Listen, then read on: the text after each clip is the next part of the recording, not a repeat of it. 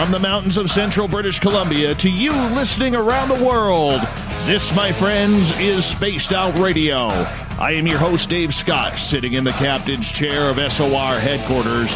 We welcome you to tonight's show, including Kingdom of Nye Radio and Revolution Radio. If you want to take a listen to our archives, they are free at youtube.com/Spaced Out Radio. Do me the favor, hit that subscribe button. Our website, spacedoutradio.com, where we have a plethora of features for you.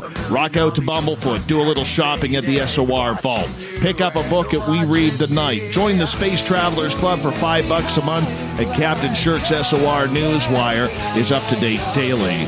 Tonight's show is brought to you by CHIVE Charities. Help make the world 10% happier by donating to CHIVE Charities today. You can find them on our website. What happens to people when they just vanish? Disappear without a trace. For the last decade or so, David Paulides, a former police officer of 20 years, has been studying these strange cases. It started with people going missing in national parks. But the more David and his team looked into these mysteries, they noticed a trend. Roadblock after roadblock in trying to locate information, sometimes even through Freedom of Information requests. Then, the trends started becoming familiar. Clusters of people throughout the decades disappearing from the same locations. It's a mystery and a mission that David's group, CanAmMissing.com, wants to solve. For the first hour, we're going to talk about David's latest documentary, Missing 411, The Hunted. The next 90 minutes, it's about his latest book, on sale as of a week ago, called Missing 411 Canada. Then at the bottom of hour number 3, I will bring you the SOR Newswire, brought to you by Paranoia Magazine. Mr. David Paulides, it has been a while since we've had the opportunity to speak, and we've been trying for a long time to get you on this show, but you're finally here. Thank you so much for joining us on Spaced Out Radio for the first time. Hey, Dave, I'm humbled to be on your show, and I appreciate the invitation to be here. Well, I got to say, I almost threw out all the notes because I didn't realize you were this big of a hockey fan, and me being a former hockey reporter, I was just going to say, screw it. Let's just talk hockey all night, but we can't do that, unfortunately. No, I'm a huge hockey fan. In San Jose, I kind of raised two kids in that hockey world. I ended up coaching my daughter all the way to the championships in North America, and Nice. My son went on to play Division I for Miami, Ohio as a defenseman. So, yeah, I'm a big, huge hockey fan. Very cool. Very cool. And you know what? It's a game that I have learned a lot from. I don't like a lot of the changes that have come through, but you know what? We got to evolve. And I guess I would consider myself now that dinosaur that used to still like fighting and things like that. But anyways, we're going to get into some major, major news today because not only do you have Missing 411, The Hunted out, but you also have this great new book. And I want to commend you because a lot of investigators, David, they only focus on the United States. You are more well-rounded. You focus on the entire continent. And on behalf of all Canadians, thank you for allowing us to share our stories with you for Missing 411 Canada. Canada's played a big role in my life. I've worked for a British Columbia company for 3 years. And I've traveled all over Canada and during my life. The country is gorgeous. The people are friendly. It's really like a second home to me. I love it there. Lots of Bigfoot, lots of UFOs, lots of ghosts here too, man. You just got to go looking scare for me them. Before we get going here, Dave. Come on. All right. Well, let's start off with Missing 411, The Hunted. Why did you think this was an important documentary to do? Well, we did the first one, Missing 411, and we used one of your Canadian patriots, Survivor Man Les Stroud, in that movie. And Les read my books, and we were just about ready to go into production, and we had this conversation by the phone. He goes, "Hey, Dave, maybe I can help you on one of these cases." And I said, there's a case out of Washington where a little 2-year-old boy disappeared in the middle of the woods. And 12 hours later and 9 miles later, he was found over 2 mountain ranges. And he goes, let me see if I can replicate his track in that amount of time. And we sent a crew out with Les in the middle of the night, covering a couple mountain ranges. And in the middle of it, at about 2 or 3 in the morning, he stopped everybody and said, hey, forget it. We're going to kill ourselves. I'll never be able to make it. This kid didn't do it on his own. I don't know how he did it. But it's the story of 5 different boys, young boys that disappeared in the wilderness, and it's their story. Some were found, some were never found. That was the first one. Second one was I wrote a book called Missing 411 Hunters, and myself and Mike DeGrazier, who was the director on the second movie, kind of sat down, went through the stories, and we said, I think we could do something with hunters. And Dave, as you get stories into your show about the unusual, because of my books, I get probably 50 stories, 60 stories a month that are just bizarre. And I went through them, and I probably went through maybe 400 or 500 of these stories that people called in about what's happened to them when they were out in the woods. And we picked 2 that we could scientifically validate that they happened. They aren't just allegations. Oh, hey, it's a great story. This happened to me, but I can't prove it. No, these stories we can prove happened. And we kind of built the stories up through the movie, talked about different incidents, interviewed sheriffs, search and rescue coordinators, families, and had them tell the story. And I'm in it. I'm front and center in the second movie. But it's one thing to have me saying how strange it is, but it's a totally different thing when you hear from the sheriffs and the search and rescue people how odd these stories really are and how unusual it is that they can't find them. Well, let's start with Thomas Messick, because this was a gentleman who was a hunter the majority of his life. He was 82 years old in northern New York State. I mean, this is a gentleman who knew the ins and outs of hunting. He knew the safety. He had lost an eye due to a gunpowder accident. And all of a sudden, he goes hunting with his sons and his friends and their sons and just vanishes without a trace. Yeah, Tom Messick taught hunter safety for 45 years. And they owned a hunting lodge up in northern New York in the Adirondacks. And these buddies got together 3 or 4 times a year, went up to their big house up in the mountains, and they were like best buddies for decades. And then in the off season, when there's no hunting, they'd go fishing together. And the group was just an awesome group. And one of them knew that there was some state land that was available to hunt behind his house. So they all got in a couple trucks and they drove up to this lake. And it's about a 3 or 4 mile ride into the mountains on this dirt road.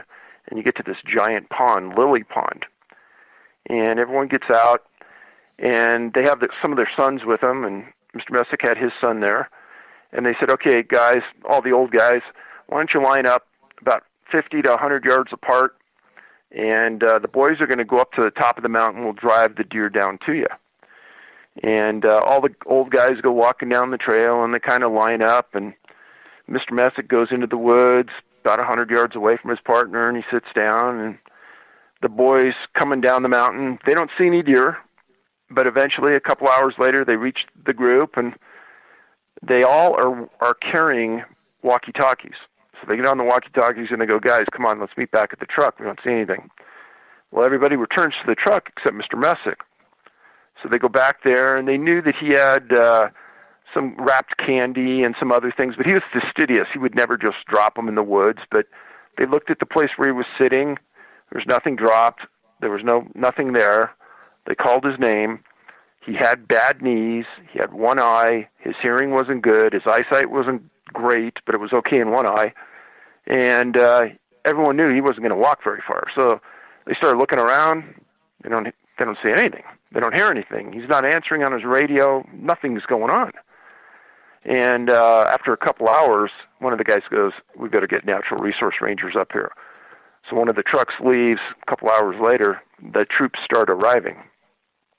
Now, the weird part about the story, it's weird that he didn't show up. But what you don't read in any of the reports is that when I was there, I got to interview one of the hunters that was closest to Tom. And it's like you're talking to your dad, one of the nicest guys you ever want to meet. And I said, so after I interviewed him, I said, is there anything weird that happened out there? And he kind of cocks his head and looks at me, and he goes, yeah. He goes, near the end when we were sitting there, I heard something. And I go, what do you mean you heard something? I just heard something odd. And he goes, hunting for 50 years, never heard anything like that. And after a couple of going back and forth, he says, it was like clanging together of two pieces of metal, like a trap closing almost. He goes, it was loud, and it was kind of up the hill towards where the boys were pushing the deer. So we put that in the movie, and I asked him, I said, did you tell the police that? He goes, yeah, but I don't think they cared. Well, eventually, I think half of New York's Department of Natural Resource people came up there, and they were searching, and locals were searching, and Mrs. Messick came up there, and the world was there. And a little side note that's really odd, amongst all of this, there's no evidence of a crime. They're not investigating a crime. They're investigating an 82-year-old man that's missing. But who arrives but two FBI agents? Now, a lot of people don't know, but the FBI doesn't investigate missing people. It's not part of their protocol. They do investigate missing children that are under 3 or 4 years old. That's a special subsection that they can investigate. But missing adults, they don't investigate. They got world issues to deal with. What are they doing showing up in the middle of the woods of New York on a missing old man case? And we asked the law enforcement people. We asked the head supervisor on the search and rescue. Nobody knew who called them. Nobody knew why they were there. But in prior books, I had written about older cases in the area of the Great Smoky Mountains where FBI agents were showing up on these missing person cases there. And when they were asked by law enforcement why they were there, they stated that they were just monitoring the case. And that's language for they're writing reports, they're sending them to Quantico, Virginia, to their profiling unit, and that profiling unit looks for other similar cases to match it against. And about 4 or 5 years ago, I said in the books, the FBI knows something odd is going on in the woods, and they don't know, but they're putting agents out there every time it's happening to write up the facts behind what occurred, and then they're sending it out to their profiling unit for an understanding and a comparison. So that was very odd that the agents show up in the middle of nowhere. And interviewed their kids that all showed up to search, interviewed the search and rescue coordinator, spent a lot of time in that area. And I asked the coordinator, search and rescue coordinator, who brought in his entire sheriff's department to search, I said, what kind of animals did you see in the woods? And he kind of looks at me and he goes, we didn't see any. I go, how odd is that? And he goes, that's really odd. I go, you didn't see squirrels, deer, nothing? He goes, no, nothing. Well, the boys, when they were pushing down the mountain, they didn't see any animals either. And when we were there, we didn't see any animals except the salamander.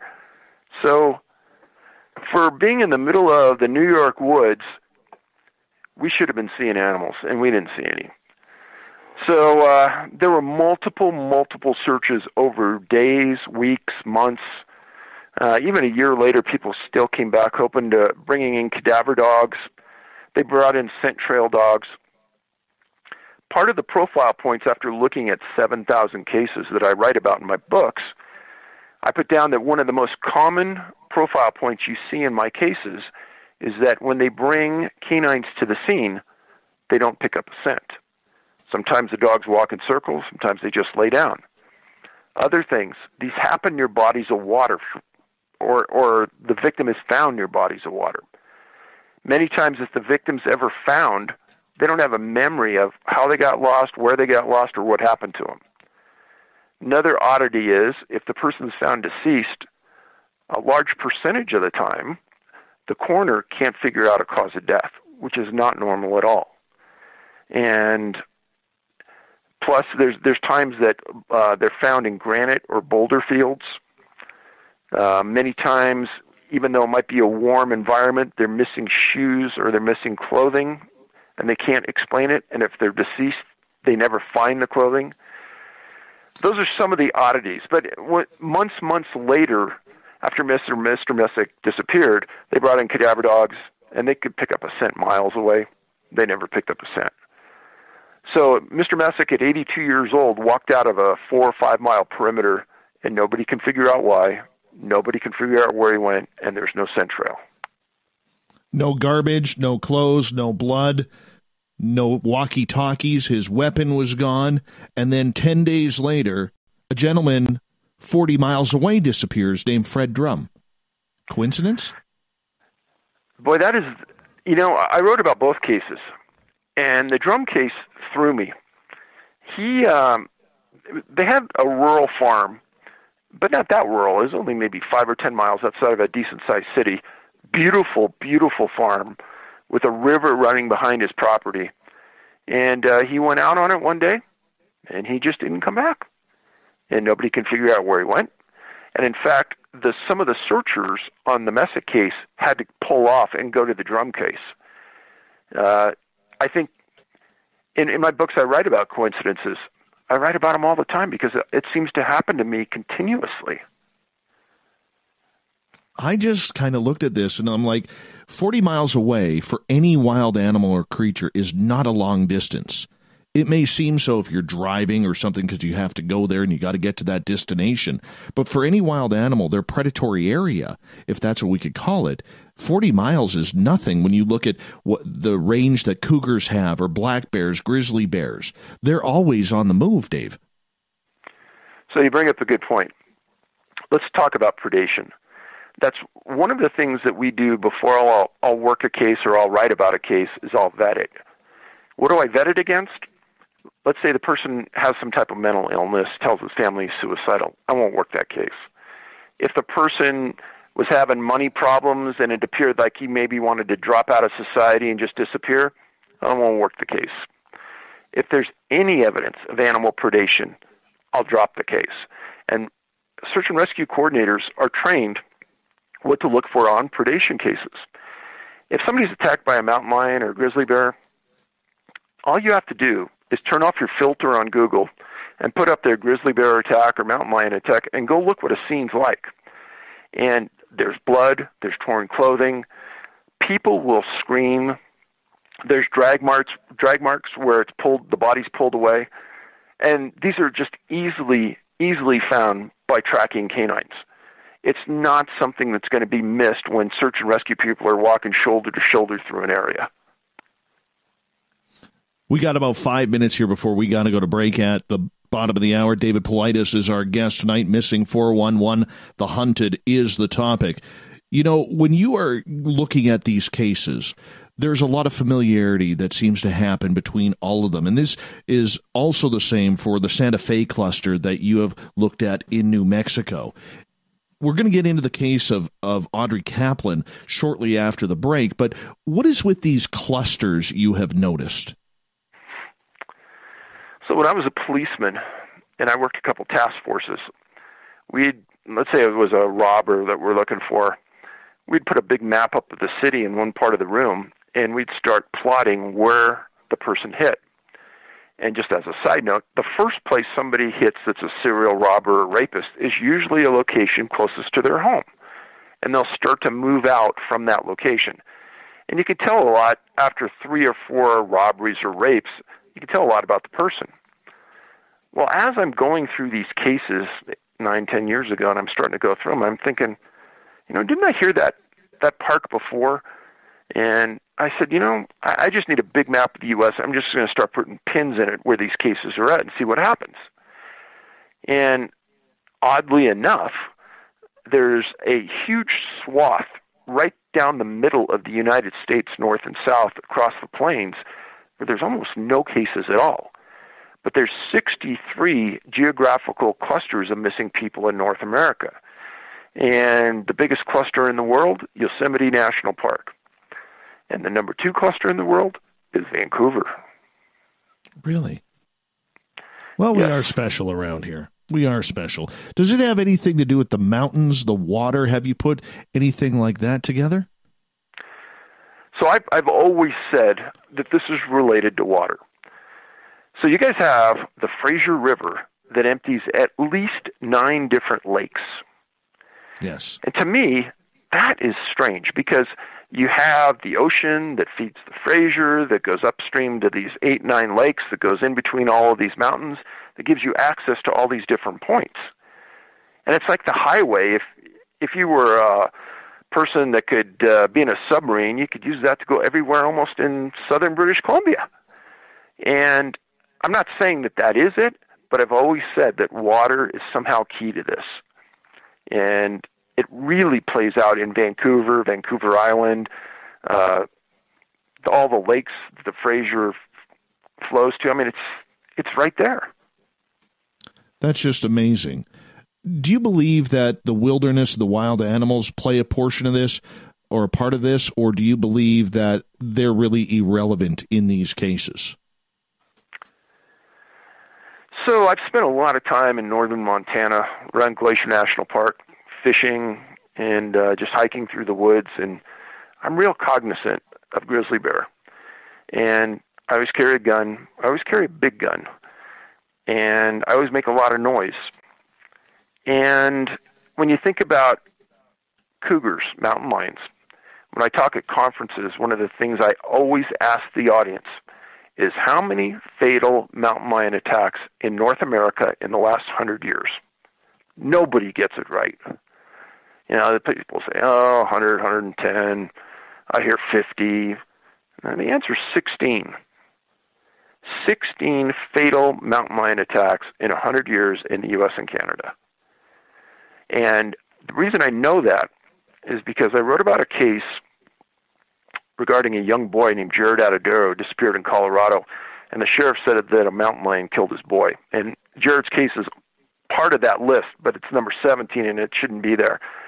Well, his dad took all the evidence, went to 4 different mountain lion experts, and the mountain lion expert said, don't know why the sheriff's saying that, because the mountain lion didn't kill your boy. And it was based on what they found at the scene, the clothing, no blood on the clothing, et cetera, et cetera, et cetera.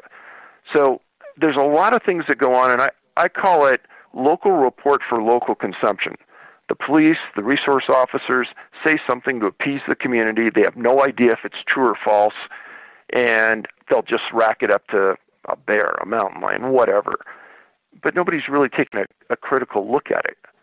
And I've got the experts now to look at these things and to come out with logical, ethical decisions on them.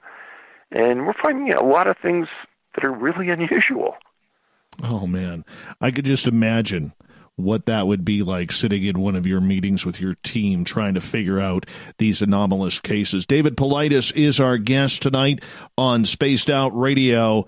We're going to talk about the Santa Fe cluster, the cases around there coming up, because we got a lot to jam into the next half hour of the show. His website, canammissing.com, if you want to check it on out. Missing 411, The Hunted, continues right now on Spaced Out Radio.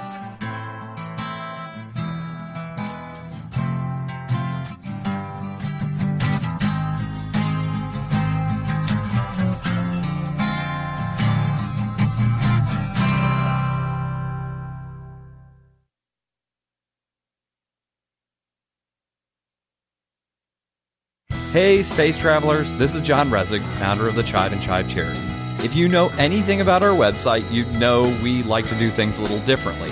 We're not some faceless organization collecting money for a nebulous cause. Our donor dollars go directly toward life-improving items. Then we give those items directly to an underdog who needs it most. To become a donor with Spaced Out Radio's official charity, CHIVE Charities, just go to chivecharities.org/donate. From the heartlands of Canada to beards around the world, we know how to take care of you. Fill your follicles with the Mighty Moose Beard Oil. All our oils and balms are handmade and 100% natural ingredients because we care about your beard. And hey, use the promo code SOR2019 and get your Mighty Moose Beard Oil today. You can check us out on our website, mightymoosebeard.com.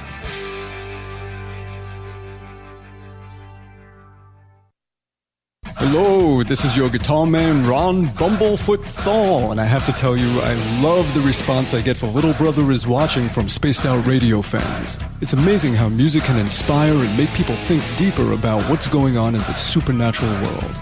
You can head over to my website, bumblefoot.com, to check out my music, my guitar workshops, my touring, even check out some of the hot sauces that I'm working on. And make sure you keep on listening, because with Spaced Out Radio, you know Little Brother is watching. Finish off your weekend and kick off your new week with me. Everett Thiemer, right here on Spaced Out Sundays. I'm going to bring you great guests, a little bit of snark, and plenty of information to think about. But don't worry, there's going to be plenty of woo as well. We are going to hit everything in the paranormal and supernatural, including the odd Psychic Sundays. So tune us in on Sunday, 9:06 p.m. Pacific, 12:06 a.m. Eastern, right here at spacedoutradio.com. Heading to Vancouver and looking for a night on the town? The Moose Vancouver is the bar that never stops rocking until 2 a.m. every night. The Moose has great food with everything on the menu from $6.95 to $8.95. Fantastic, vibrant staff and rock and roll that will bring you back to when the music was real, the hair was long, and the guitars were rockin'. Get your party on at the Moose Vancouver, the official party bar of Spaced Out Radio. Every night on Spaced Out Radio, we have places for you to hang out. Hi, this is Carl. Join our SOR Space Travelers group on Facebook for live chat. On Twitter, using hashtag Spaced Out Radio, you can also join us in our Spreaker chat room. Check us out on Instagram at Dave Scott SOR. All of our archives are free on YouTube at Spaced Out Radio. By the way, I'll be watching you at your window until you do. Bye! We're adding to the entertainment online for Spaced Out Radio. I'm Amber Beckrud, and I want to invite you to subscribe to our YouTube channel and check out Cryptid Tales, where I will take you on a journey into some of the strangest legends and lore from around the world, relaying the stories to you of the strange creatures and experiences that people have had throughout time. You can find Cryptid Tales at youtube.com/Spaced Out Radio, and while you're there, don't forget to check out our free archives and leave a comment. See you there. Are you having encounters with the paranormal, supernatural, or ufological that you cannot explain? Look no further than the SOR Sightlines Report, brought to you by the Experiencers Support Association. This is Ryan Stacy, head of the Research Association, TESA. Soon on the Spaced Out Radio website, you'll be able to file your reports and have them researched for you. We are independent and ready to help Spaced Out Radio listeners today.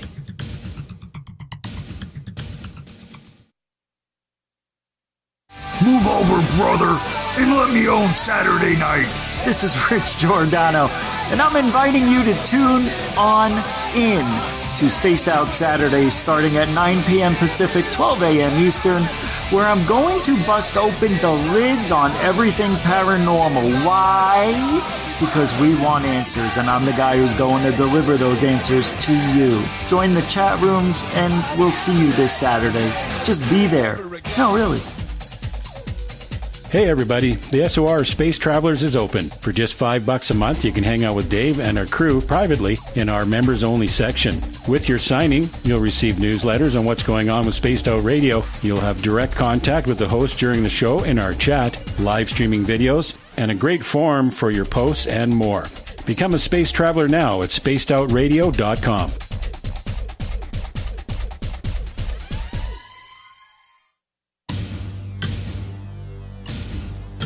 You wanted new SOR gear, and now you can have it. The SOR Vault is fully stocked with t-shirts, hats, hoodies, mugs, and everything in between, with great logos for you to choose from. So head on over to spacedoutradio.com, click on the SOR Vault, and go shopping. Pricing is quite affordable, and you can look good representing your favorite show. So go to our website and pick up your new SOR wear at the SOR Vault today.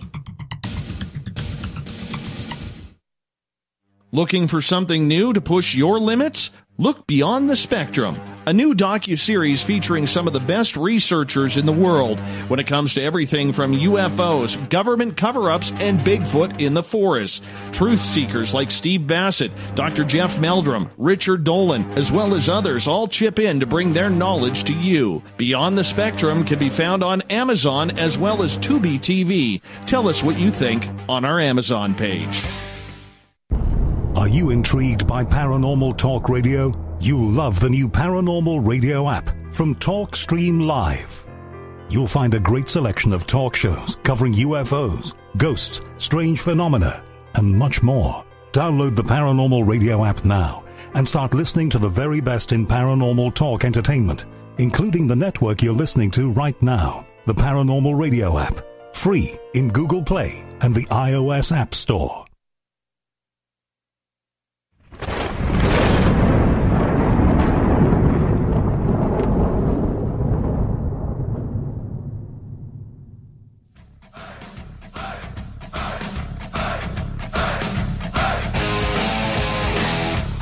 Welcome back to the second half hour of Spaced Out Radio. Tonight, we're going to get right to it. Don't forget, all of our archives are free at youtube.com/Spaced Out Radio. Do me the favor, hit that subscribe button. Our website, spacedoutradio.com. We got a plethora of features for you. You can sign up for the Space Travelers Club, $5 a month. Do a little shopping at the SOR Vault, or We Read the Night. And Captain Shirk has her Newswire updated daily. From missing411.com, David Paulides. We are talking about Missing 411, The Hunted, right now. David, welcome back to the show. Thanks, Dave. All right. We're talking about these clusters right before the break, and one in Santa Fe, New Mexico, where a lady named Audrey Kaplan mysteriously disappeared. And this is a strange one. I mean, when you go picking mushrooms, you just don't expect to find your way into certain tragedy. So again, in the books I've written about subgroups. One of those subgroups is mushroom pickers. Another one is berry pickers. Well, Audrey was with her physician husband near the Santa Fe ski resort, and they were on a fairly big trail, and they had gone into this area. They had a summer house in Santa Fe, and they were going in there regularly to look for mushrooms. Well, Audrey wanted to go up the trail a little bit more. She was in her early 70s, but in phenomenal shape, and her husband lost sight of her. And it started to rain, and then it started to pour. Another profile point. There's a weather event in close proximity to the time the person disappears or at the point that search and rescue starts. In this incident, there was a huge weather event at about the time she was supposed to meet her husband. Well, she gets separated. Her husband can't find her. He comes back down the trail. He gets the sheriff to come in. Sheriff brings in search and rescue, and they start searching. And they bring in canines. They bring in helicopters. They bring in everything. They bring in the world. And they're not finding anything. And they go 7 full days. They don't find anything. Dogs don't pick up any scent. There's nothing there. The 8th day, a firefighter from a local jurisdiction that's just way off the grid walks into this area in the woods that's pretty clear on the ground, and there's trees, but there's not a lot of foliage on the ground. And he looks and he sees a creek, and he sees almost like a campsite that's been destroyed. Things are scattered all over. And the reason I know exactly what he saw is this guy took a camera with him during the search, and he took photos. These photos went to the New Mexico State Police, and I got these under a Freedom of Information Act request from them, and I got the photos of the body. He walked up to the creek, and he sees Audrey Kaplan in a fetal position laying in the middle of this creek that's probably 4 or 5 inches deep. Now, that's weird. She's completely naked. Her clothes are strewn all over. And the coroner's report states in it that Audrey's face isn't in the water, and there's a picture of her face in the water. Now, the weather wasn't cold at all, because some people said, well, maybe hypothermia caused her to strip all of her clothes and jump in the creek, and she died from hypothermia. But in all the reports from the search and rescue, it was all moderate conditions all the time. And the perplexing thing is they had helicopters in the air with speakers. They had canines all over the area. She was never found until this firefighter is way off the grid, stumbles onto this scene, and finds her body. I never knew that hypothermia could make people take their clothes off, that it provides a false sense of warmth and heat. How often does that happen in these cases? So it's called paradoxical undressing. Now, I've asked some experts this question, and they got upset that I asked them. But I said, okay, if this is happening, then why don't we find naked climbers on Mount Everest and K2? And they looked at me like I was stupid. And they didn't want to answer, and they walked away. Sometimes logic doesn't get the best answers, I guess. David, there has always been a little bit of a controversy with your reporting of these cases, where there's some people in the field who feel that you're taking advantage of the families, that you are exploiting these stories. However, I don't think you are. I know we talked about this on the roundtable this past Friday, and my group of people who took part in that felt you do fantastic work for stories that need to come out. But we never hear from the victims. What have the victims told you when you have had a chance to talk to the families of these people who've gone missing? Because they are the victims as well. Absolutely.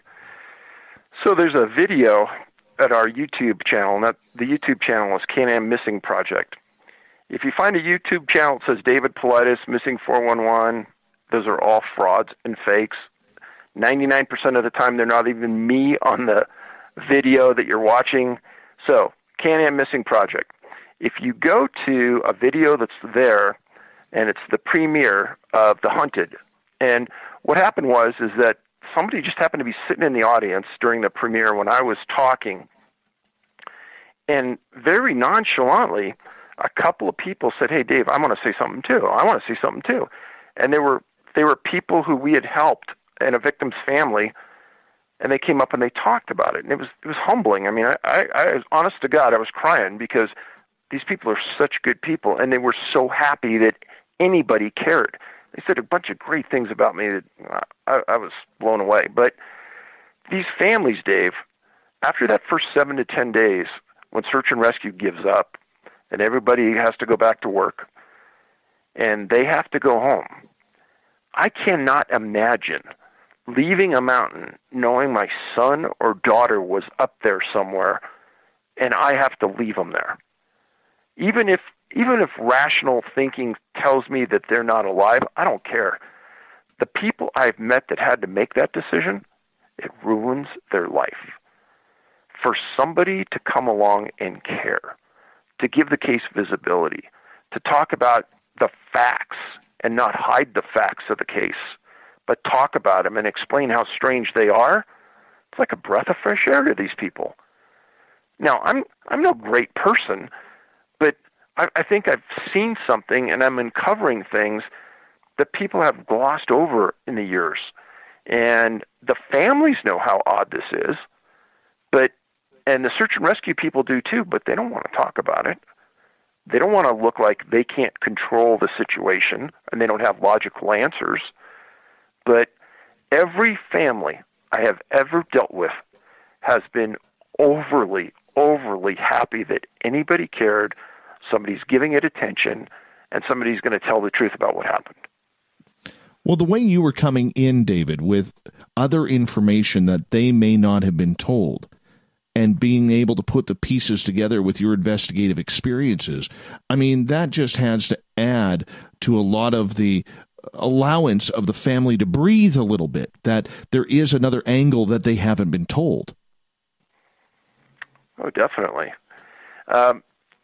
Occasionally, there's a missing person case where a search and rescue commander is interviewed, and they look dumbfounded, and they can't give a logical answer about what happened. And those people are, I think, perplexed and compromised.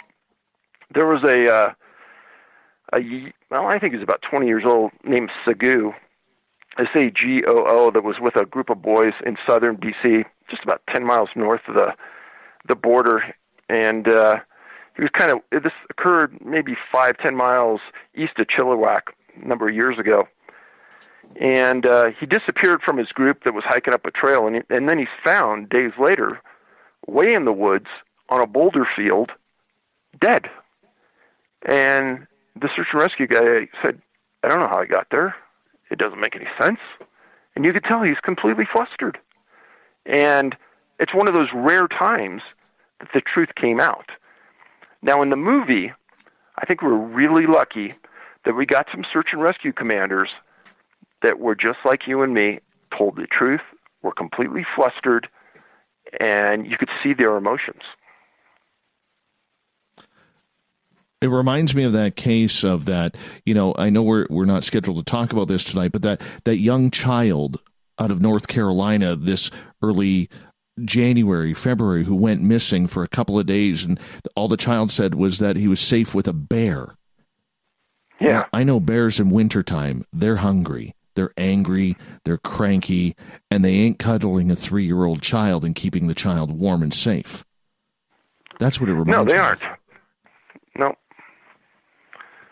I don't know how many times we debated that. Back to the cluster. This was a case that really intrigued me in the Santa Fe cluster, was Mel Nadal. Now, this is a gentleman very familiar with the area, very familiar with the hunting season, very familiar with his friends who were there, and he had a little bit of a weak ankle, but he goes to his hunting spot in the trees and vanishes like nothing happened. He was never there. Yeah, Mel was a guy who had a bad knee, bad ankle. He was carrying a high-caliber pistol, but he was bow hunting. And he'd been to this area many times before. He had met his buddies up there. And he said, hey, I'm going to walk 100 yards. I'm going to go to that clump of trees right there, and I'm going to set up a blind, and I'm going to go elk hunting. One of the things I write about in the books is a lot of people disappear elk hunting, and more people disappear bow hunting than firearms. Some reason elk hunters disappear. And no, it's not predation because you'd see drag marks and the things we talked about. Something else is going on. Well, Nadal walks down there. They see him leave. At the end of the night, he doesn't come back. His buddies go down there. They can see that he built a blind. He cut up some tree branches and such, but he's not there. And they go, that's odd. They call for him. They fire off 3 rounds. They don't hear anything coming back. They get search and rescue. They bring the canines to the scene. Canines walk straight to the blind from his car and stop. Now, that doesn't make any sense. And they search for a week with helicopters, with FLIR, forward-looking radar, everything. And then we talked to Mel's wife, and she said, David, Mel would not walk far. He didn't like to hike. He didn't like to run. He's not going anywhere. He had a bad knee and a bad ankle. He goes, 100 yards was going to be it. And I said, well, does it make any sense that he wouldn't have come right back to the car? No. Mel would have come right back to the car. And when you see it in her eyes, and you see his wife say, something happened, David. I don't know what, but something unusual happened to my husband.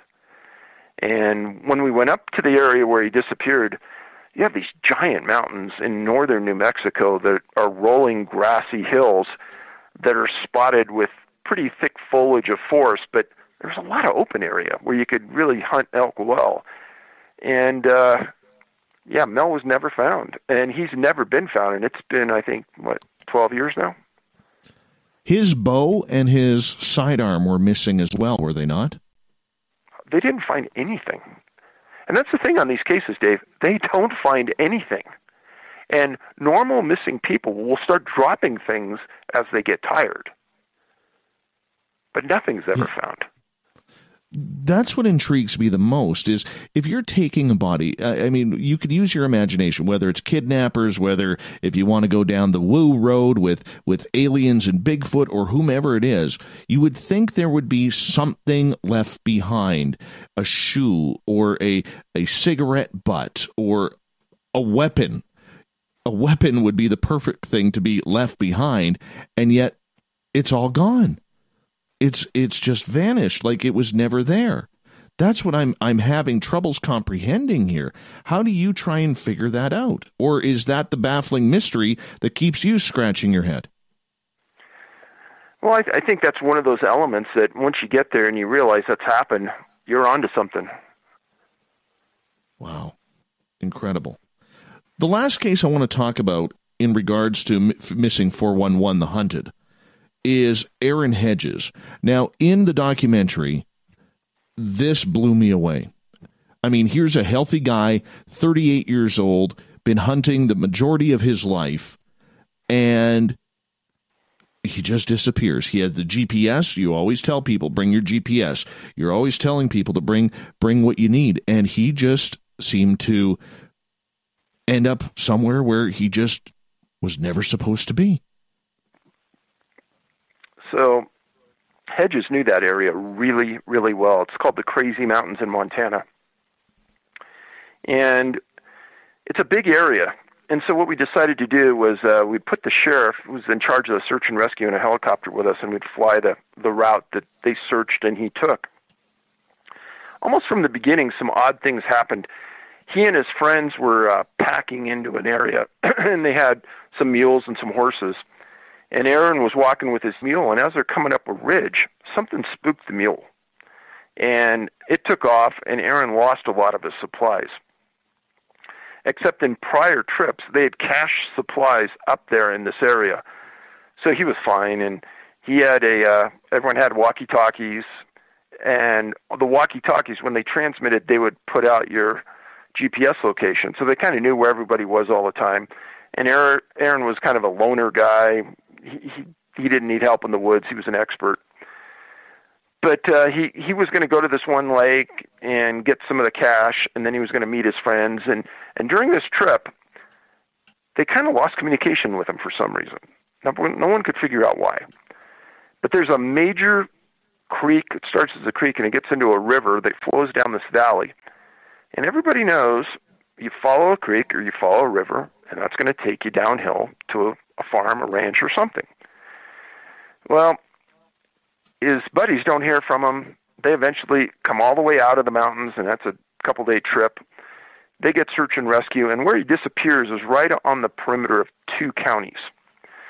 So these 2 counties decide that they'll come in from each side, and they'll meet in the middle where Aaron was missing. And they do.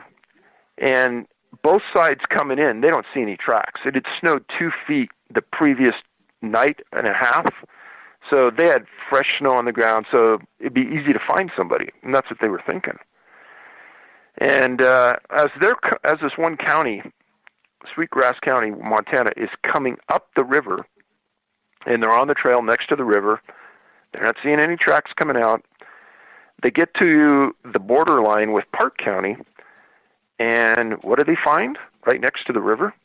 They find a pair of boots, and they find parts to a water canister from a backpack, and they also find some cut-off straps from a backpack. And nobody can quite make out what they're finding, but the sheriff said, well, Dave, when we found the boots, we knew, okay, we're going to find him dead within 150, 200 yards from hypothermia. But that didn't make sense either, because Aaron, he had the supplies to survive, and he knew where the cache supplies were at. But they searched this giant area, and they don't find anything. And it's a bizarre twist, and they're frustrated. And the canines aren't picking up any scent from that scene next to the water. So they come out, and they're not finding any tracks leaving. They're coming out a different route. Make a long story short, nothing happens. Months go by. And then a guy who owns a ranch 6 air miles from where they found the boots. 6 air miles, it's probably about a 12-mile hike. He and his dad are fixing a fence line. And his dad goes, hey, look what I found. And he finds a backpack leaning against a tree with a bow, a gun, and food. And about 15 feet away on a rock is a thermos with a cup. And they go through it, and it was Aaron's backpack, Aaron's gun, Aaron's food, Aaron's water. Sheriff comes back out. Huge search. They don't find anything. Another 3 or 4 months go by. There's a dude ranch near maybe 3 miles away from where they found all these supplies. And this dude ranch runs horseback riding trips up into the mountains.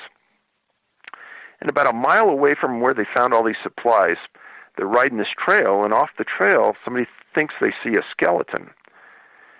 Sheriff comes back out, and they find this partial skeleton, which is later determined to be Aaron.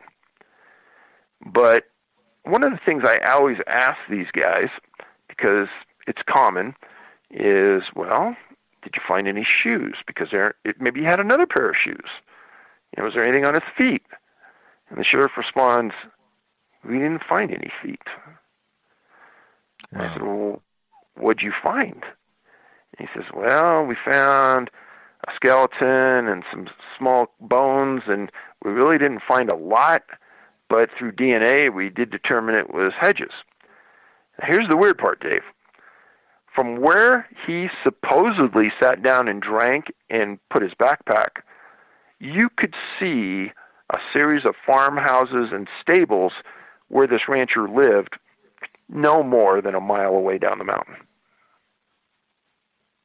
That's safety. Why wouldn't you head there? Exactly. I don't get it. I mean, especially when you are that familiar with the territory, you're that familiar with the hunting game, you're that familiar with the trails that you were walking on. David, the question I have about the boots is we got about a minute and a half here to go, less than that. When people find the shoes, are the laces undone like you or I would untie our laces, or are they scattered, ripped out? That I find fascinating about these shoes or these boots that people are finding. Good question, but it would be nothing that a search and rescue person would ever document. There'd be no reason to. Hey, we found boots. That's it. You got to remember, these search and rescue people are there to search, rescue, and go home. Because 99% of all search and rescue is done by volunteers. They're taking time off of work. They can only take maybe a week off of work at a time, and then they've got to go back and earn a living. And they're not thinking criminal. They're not thinking suspicious. They're just thinking, we're trying to help people here. Wow. See, that's the big thing. Like, I would love to know, like, were they ripped off? Were they in the boots? Because laces tell a lot. Sure. They do. I mean, how many times have we untied hockey skates or our own shoes? You always do it the same way, so that way it's easy for the next time. But I don't know. Maybe that's just my thinking. David, I'm going to get you to hold on. We are going to go to break here at the top of the hour. We are proud to have David Paulides on Spaced Out Radio tonight. Missing 411 The Hunted. You want to check out that documentary, his website, canammissing.com. Coming up next, we are going to get in with David about his brand new book, Missing 411 Canada, Unexplained Disappearances. You can find it at any major bookstore online right now. David Paulides will return right after this.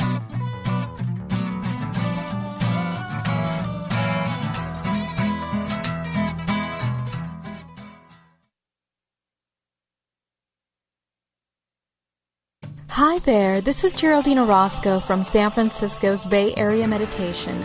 I invite you to join me the first Tuesday of every month with Dave Scott for Spaced Out Radio's The Spiritual You. In this fast-paced world we live in, it's time for you to take some time for you. We'll cover every possible subject from powerful meditation to healing techniques to your own intuition and spirituality. So come join us for The Spiritual You.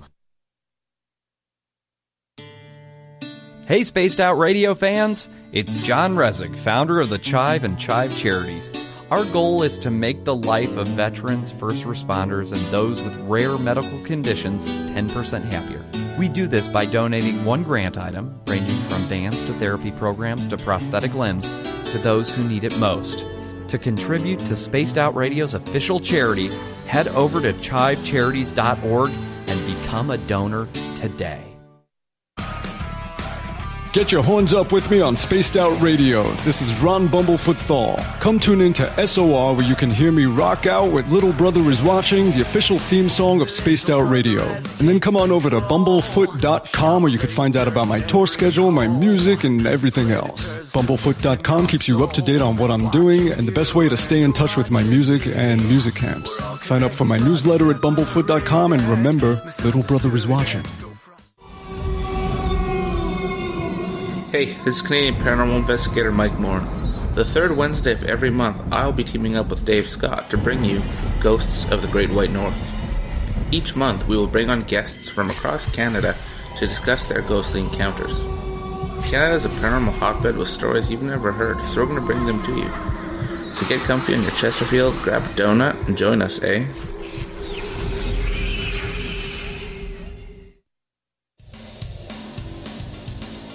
We all know on Spaced Out Radio we love a good beard and mustache, so why not take care of your facial hair with Mighty Moose Beard Oil? Made in Canada, we're taking care of beards and stashes around the world. We use 100% natural ingredients with our oils and balms to make your whiskers feel silky smooth. Use promo code SOR2019 at MightyMooseBeard.com today.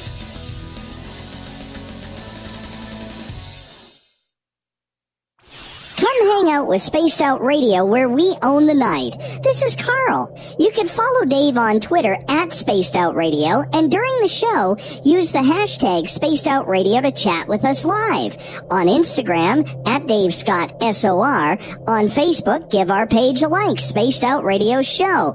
SOR archives are free on YouTube at Spaced Out Radio. Come join us, or I will come join you. See you at your window.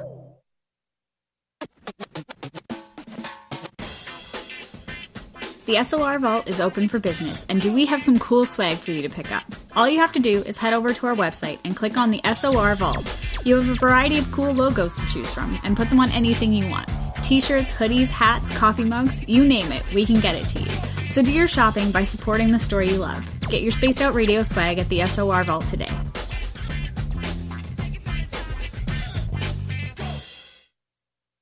Move over, brother, and let me own Saturday night. This is Rich Giordano, and I'm inviting you to tune on in to Spaced Out Saturdays starting at 9 p.m. Pacific, 12 a.m. Eastern, where I'm going to bust open the lids on everything paranormal. Why? Because we want answers, and I'm the guy who's going to deliver those answers to you. Join the chat rooms, and we'll see you this Saturday. Just be there. No, really. Hi, this is Amber Beckrud, and I want to invite you to subscribe to our YouTube channel, where we store all of the SOR show archives for free. And as an added bonus, every 2 weeks I'm posting brand new content on Cryptid Tales, where I will get into some of the spookier legends and folklore from around the world and tell the stories that go with them. Find us at youtube.com/Spaced Out Radio and check out Cryptid Tales today. Drop a comment and let me know what you want to hear. See you there. Are you having encounters with the paranormal, supernatural, or ufological that you cannot explain? Look no further than the SOR Sightlines Report, brought to you by the Experiencers Support Association. This is Ryan Stacy, head of the Research Association, TESA. Soon on the Spaced Out Radio website, you'll be able to file your reports and have them researched for you. We are independent and ready to help Spaced Out Radio listeners today.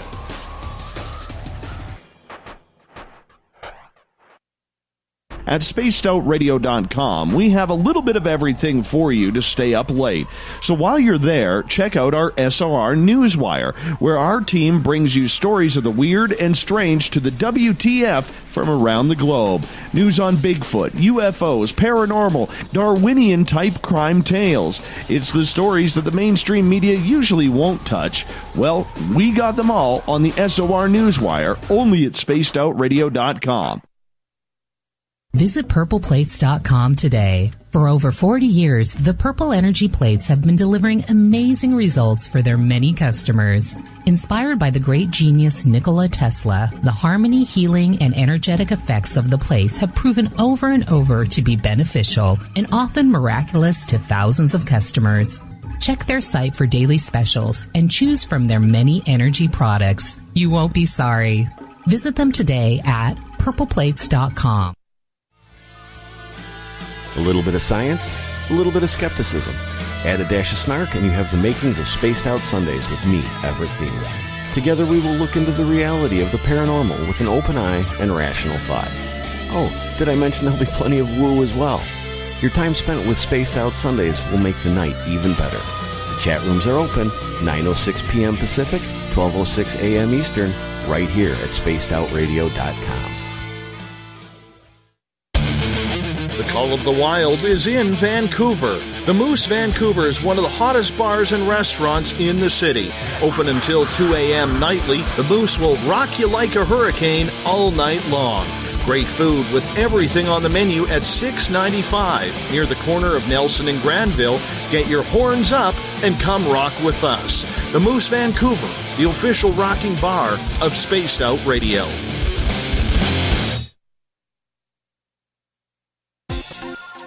For the price of 1 cup of coffee a month, you can become an SOR Space Traveler. The Space Travelers Club is a place where you can interact with other listeners, either live during the show or on our great forum. We want your stories, pictures, comments, and ideas. You'll get live video streams, exclusive content, and be a part of our newsletter. Stay in touch with everything SOR. The Space Travelers Club is just $5 a month at spacedoutradio.com. You're listening to Spaced Out Radio with Dave Scott. Follow Dave on Twitter at Spaced Out Radio and on Facebook, Spaced Out Radio Show. Hour 2 of Spaced Out Radio is underway tonight. Thank you so much for joining us. I am Dave Scott, your host. We welcome back everyone listening in on WQEE 99.1 FM in Noonan, Georgia. In Dangerfield, Texas, KDNF, AM 1560, UPRN 107.7 FM in New Orleans, in Ridgecrest, California, KZFX 93.7 FM, and KDUN, AM 1030 in Reedsport, Oregon. On the digital side, hi to everyone listening in on Kingdom of Nye Radio and Revolution Radio. Remember, you can check out all of our archives for free at youtube.com/Spaced Out Radio. Do me the favor, hit that subscribe button. The Desert Clam has set the password for tonight in the SOR Space Travelers Club. Vigility. Vigility is your password. Use it wisely, Space Travelers, as the Clam sets the password each and every night right here on the show. Our website, spacedoutradio.com. We got a plethora of features for you. Rock out to Bumblefoot. Do a little shopping at the SOR Vault. Do me the favor. Grab a book at We Read the Night. We got the Space Travelers Club for $5 a month, and Captain Shirk keeps our news updated daily. David Paulides from CanAmMissing411.com is here tonight, and we're going to get into his book, Missing 411 Canada, in just a moment. But his new documentary called Missing 411 The Hunted, we're going to stay with that just a little bit longer. David, welcome back to the show. Hey, thanks for having me there, Dave. Appreciate you taking the time as well. Now, you continued on in this documentary after the Aaron Hedges cases, and you headed into California near the Sierras, which is a big mountain range, heavily forested, heavily wooded, lots of wild animals that like to chew on people as food. Let's just get to it. And there's a lot of strange mysteries in those mountains, a lot of weird stuff. And it is also located near Yosemite as well, which is the number one place in North America where people go missing. What is strange about this case? So, like I was saying, is we had hundreds of strange stories that came in over the years about things that hunters ran into, hikers ran into, and we siphoned them down to these 2 incidents that we were going to include in the movie. And these weren't going to be just mere allegations. They were going to be something that science could validate. And the first story at the end of the movie involved a series of hunters. There were 5 of them that had a hunting camp real deep in the middle of nowhere. And it was an 8-mile hike on horseback into their hunting camp. And myself and our crew rode in there for a week and spent a week there. And these guys started going there in the late 1940s. And over the years, they had more strange stuff happen to them than we have time to talk about. But, ground, air, everything. So a couple of times in the middle of the night, they had something surround their camp and scare the heck out of them. And what they decided to do was to take these logs with this cable that they had left over from a lumber camp, and they tied these logs around this cluster of trees, so they had a little, almost like a fort that they could go into at night and know that they were safe. And one of the times the guys came up there, this was in 1971, they brought one of these old-fashioned reel-to-reel recorders. And they wanted to record the noises that they were hearing in the camp. Now, if I played these noises for you today and I said, yeah, they were recorded out in the woods, nobody would care. Because of digitalization, we could make anything happen anywhere and make it sound like anything we want. But in 1971, it was different. And they came out of the woods and they submitted these tapes to a couple of audio professors at universities. And they said, we want you to tell us what these are. And these two independent professors said, well, we tested them against every known animal in North America. It's not. It's outside the range of a human voice can make, so it's not human. And they had multiple creatures talking over each other with different voices on the same tape, which is impossible to do in 71, but would have even been complicated today. And they found they had UFOs flying through camp. They had these rods. They actually looked like a stick you'd have at the end of a broom flying through their camp slowly, but with thought and intelligence. And when we were in there in the camp, nothing happened, but we sat around the campfire, and one of these hunters came forward and was willing to talk. There's actually a book written about this in 71 as well, but it's probably some of the best documented creepy stuff in the woods that's ever happened. And Ron Moorhead, who's a really good friend, is the guy who did the recording of it, and it's called the Sierra Sounds. And when you hear the sounds in the movie, it'll blow your mind. It sounds almost like some type of language, but they're talking maybe 100 times faster than we're talking right now. And they've taken those tapes and they've slowed them down, they've sped them up. They had a cryptolinguist specialist from the Navy even analyze it, and he came out and he said, the way that the words are separated and the intellect and dialect in the words, he goes, you could tell they're words and nouns, verbs and nouns.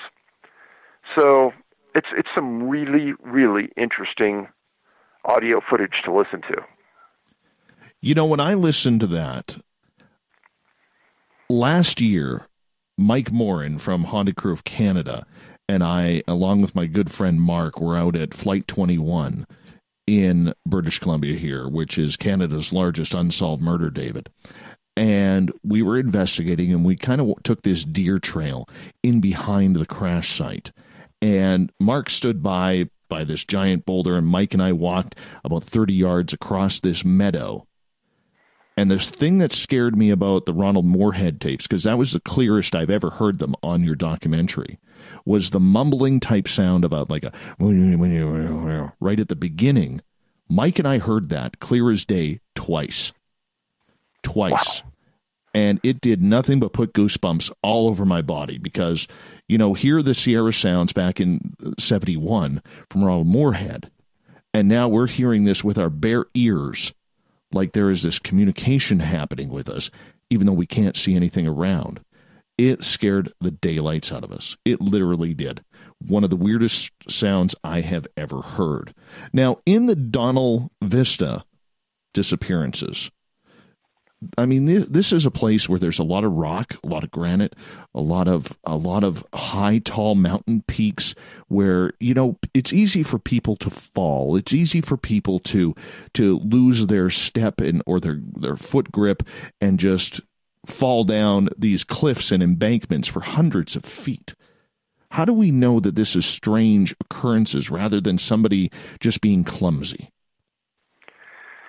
So, almost within eyesight of where Moorhead's camp was at, there's this turnout off this major 2-lane highway, and it's a lookout that looks out over this giant reservoir of nothing but granite. It's like you're almost in Yosemite. There's so much granite. But at this turnout, there's been 3 people that have disappeared over the years, 2 women and 1 man. And you could fall, but you're going to fall down into these rocks down below, and canines are going to find you. And the place has been searched umpteen dozen times, and these people are never found.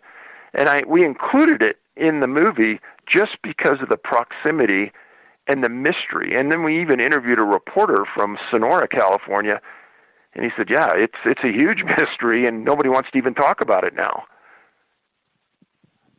So when these people go missing, like take, for instance, Brett Phelps.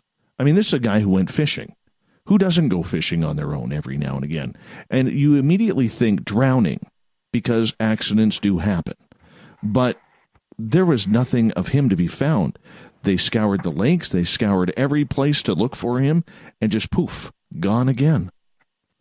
Exactly. It's in fact, he's one of the rare fishermen that I've ever written about that disappeared. Fishermen are not normally part of that group. Hikers, hunters, but not fishermen for some reason. But he's one of the rare. In fact, he was a Department of Corrections officer in the prison system in California, and he disappeared just like a quarter mile from where these women vanished.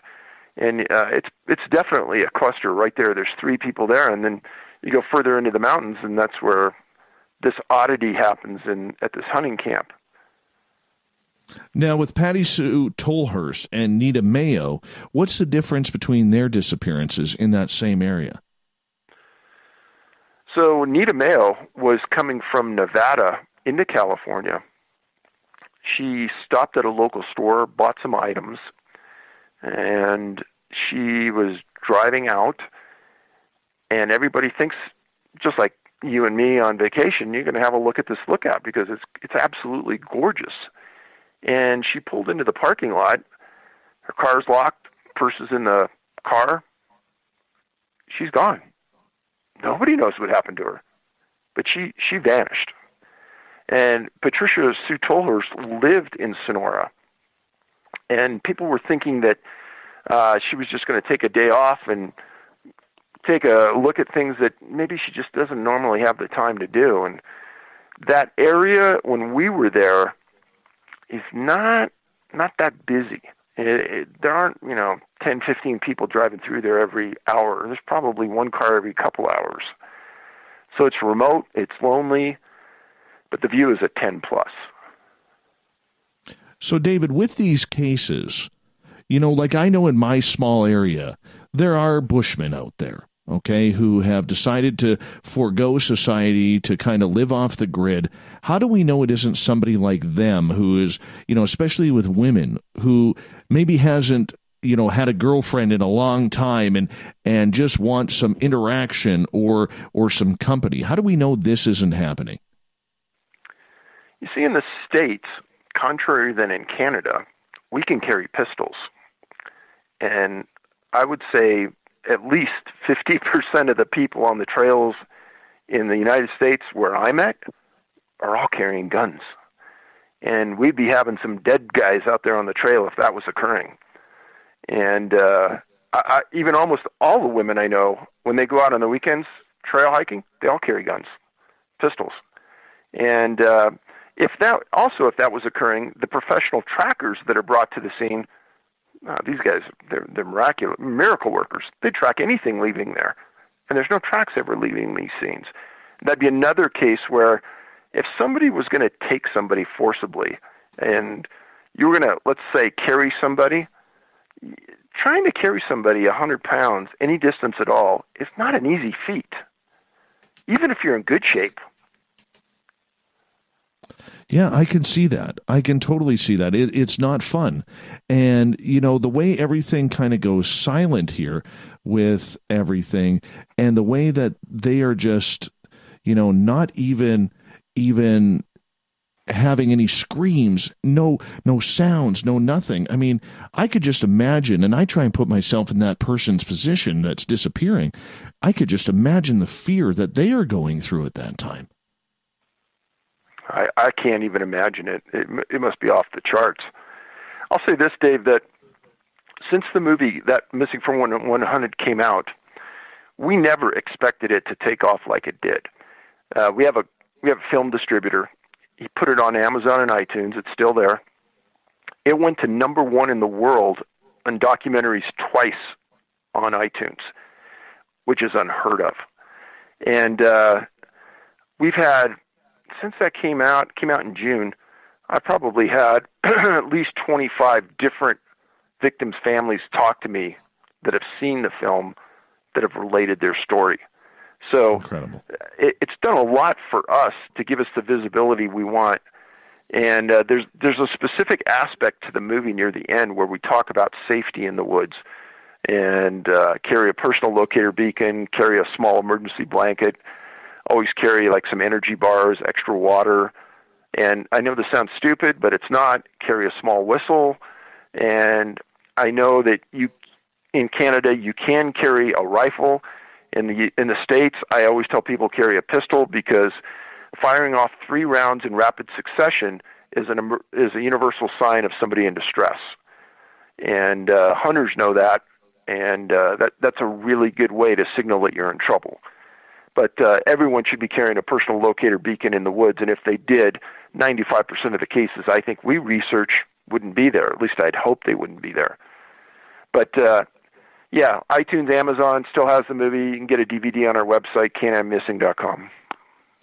All right, let's switch over to Missing 411 Canada now, if you don't mind, because, you know, a lot of people don't, like I mentioned right at the beginning of the show, a lot of people don't pay attention to what's happening north of the border, but I know through hockey and through your own experiences, you've kind of found a second home up here in Canada. Why was doing this book so important to you in the Missing 411 series? So I had written about some cases in Canada in my previous books. This is the 9th book in the Missing 411 series.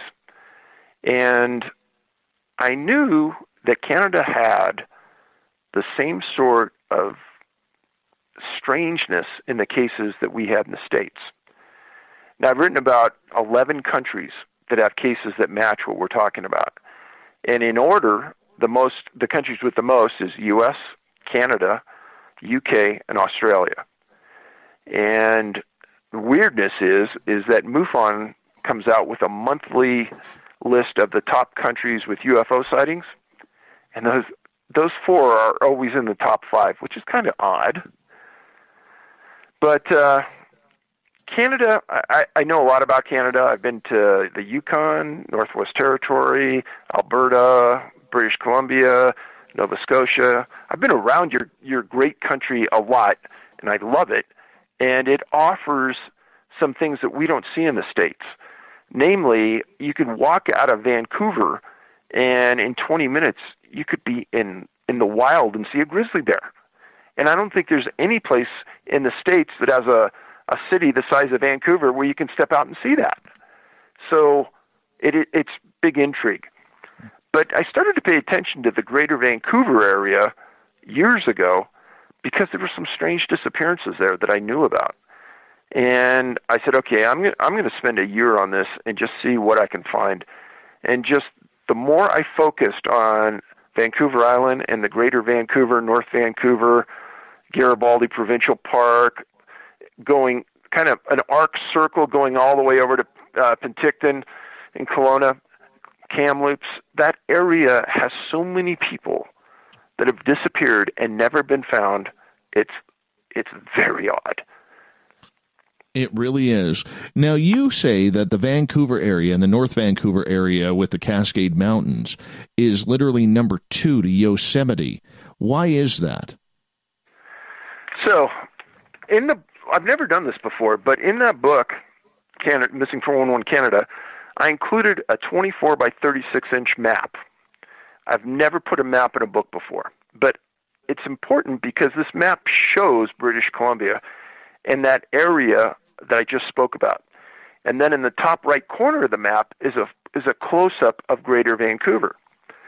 Now, when I talk to you about these, it's hard to visualize how many people are missing if you can't put it on a map and look at it. To me, it's like a crime scene, and I'm looking to see where these crimes are happening. And son of a gun, if there aren't these clusters of disappearances in your country, just like there are in our country. And on the island, there's 2, 4, 6, 8, 10, 12, 14 people that have never been found. And there's little clusters there. In the Strait of the Juan de Fuca, that's the piece of water between Vancouver Island and the Olympic Peninsula in Washington. You can't see this on the map, but I talk about it at conferences. There's a series of boys, young men, that are missing on Vancouver Island. And on the Olympic Peninsula, there's a series of boys on the coast of the Olympic Peninsula that have disappeared. What separates Vancouver Island from the Olympic Peninsula? The Strait of Juan de Fuca. It's just a very, very odd coincidence. This little strait, and we have disappearances on both sides. Like I was saying, water. And then when you look at the inset in the top right corner of the map that has the city of Vancouver, there's somebody missing out by UBC. There's two people missing north of Horseshoe Bay. There's two people missing, just coincidentally. Two of the only women in the area are missing right in the Lynn Valley, never been found. And then as you go further north, there's a whole cluster of missing people. It intrigues me. It very much intrigues me, especially, for me, I know all of these areas. I know these areas. I know exactly where you're talking about. Lynn Canyon is very deadly with the river. A lot of people drown there every year in regards to it. But, I mean, you look at the mountains. There's 3 mountains, ski mountains, right in a row. There's Cypress, Seymour, and Grouse. And usually 1 or 2 skiers a year who end up going out of bounds disappear. No trace whatsoever. And I don't know if it's the energy, the vortexes, if, there's been numerous UFOs spotted over the area, whether it's people, whether it's just so hellacious of an area that they can't get to the bodies. I don't know, Dave. And I guess that's part of the entire mystery, isn't it? Of course. Yeah. I mean, we don't hear about UFOs in that area. You would because of your show, but I don't hear about them here. And when I hear about them, I think, well, that's kind of odd that you guys have a lot right there, right? Yeah, that entire lower mainland area.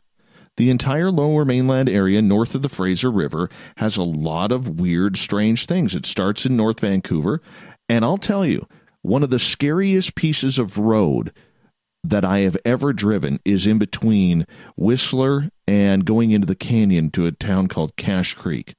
I have never been more scared in my life driving that road, ever.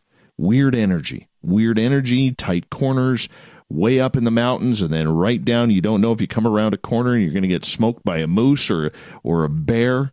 It is scary. And that's just to say how eerie it is on a real life level. David, I'm going to get you to hold on here for just a moment. We are going to go to break at the bottom of the hour. David Paulides, Missing 411 Canada.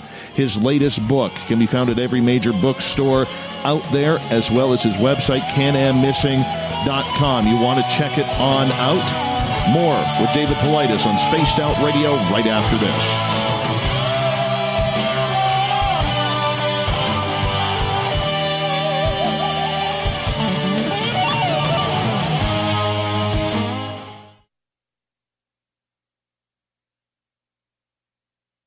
Hey, space travelers, this is John Resig, founder of the CHIVE and CHIVE Charities. If you know anything about our website, you know we like to do things a little differently.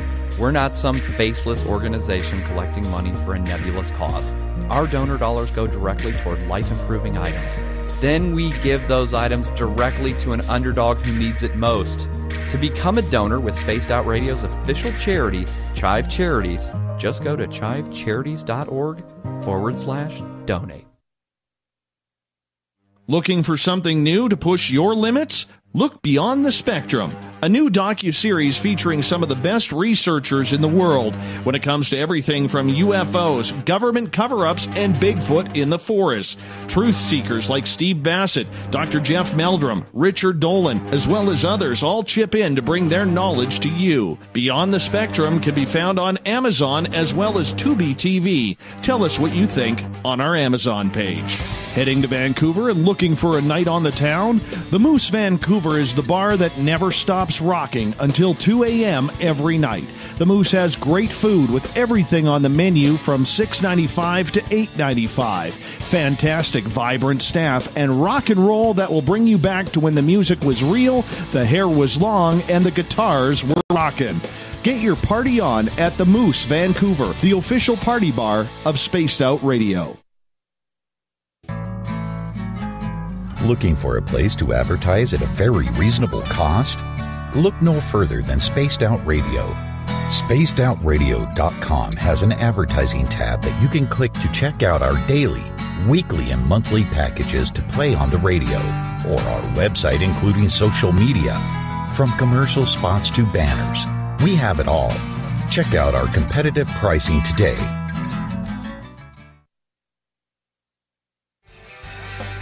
From the heartlands of Canada to beards around the world, we know how to take care of you. Fill your follicles with the Mighty Moose Beard Oil.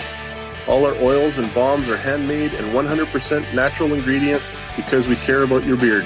And hey, use the promo code SOR2019 and get your Mighty Moose Beard Oil today.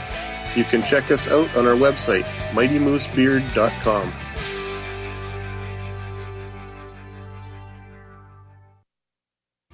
We're adding to the entertainment online for Spaced Out Radio.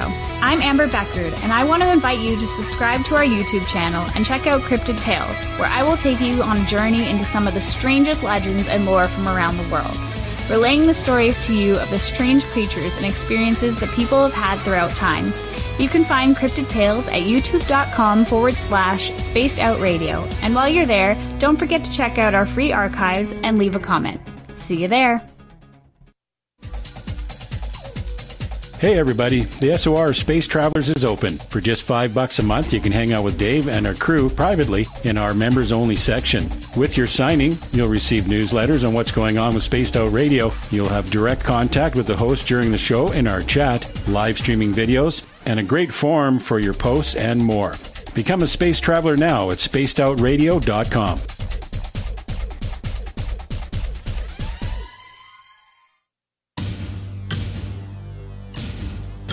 You wanted new SOR gear, and now you can have it. The SOR Vault is fully stocked with t-shirts, hats, hoodies, mugs, and everything in between, with great logos for you to choose from. So head on over to spacedoutradio.com, click on the SOR Vault, and go shopping. Pricing is quite affordable, and you can look good representing your favorite show. So go to our website and pick up your new SOR wear at the SOR Vault today. Visit purpleplates.com today. For over 40 years, the Purple Energy Plates have been delivering amazing results for their many customers. Inspired by the great genius Nikola Tesla, the harmony, healing, and energetic effects of the plates have proven over and over to be beneficial and often miraculous to thousands of customers. Check their site for daily specials and choose from their many energy products. You won't be sorry. Visit them today at purpleplates.com.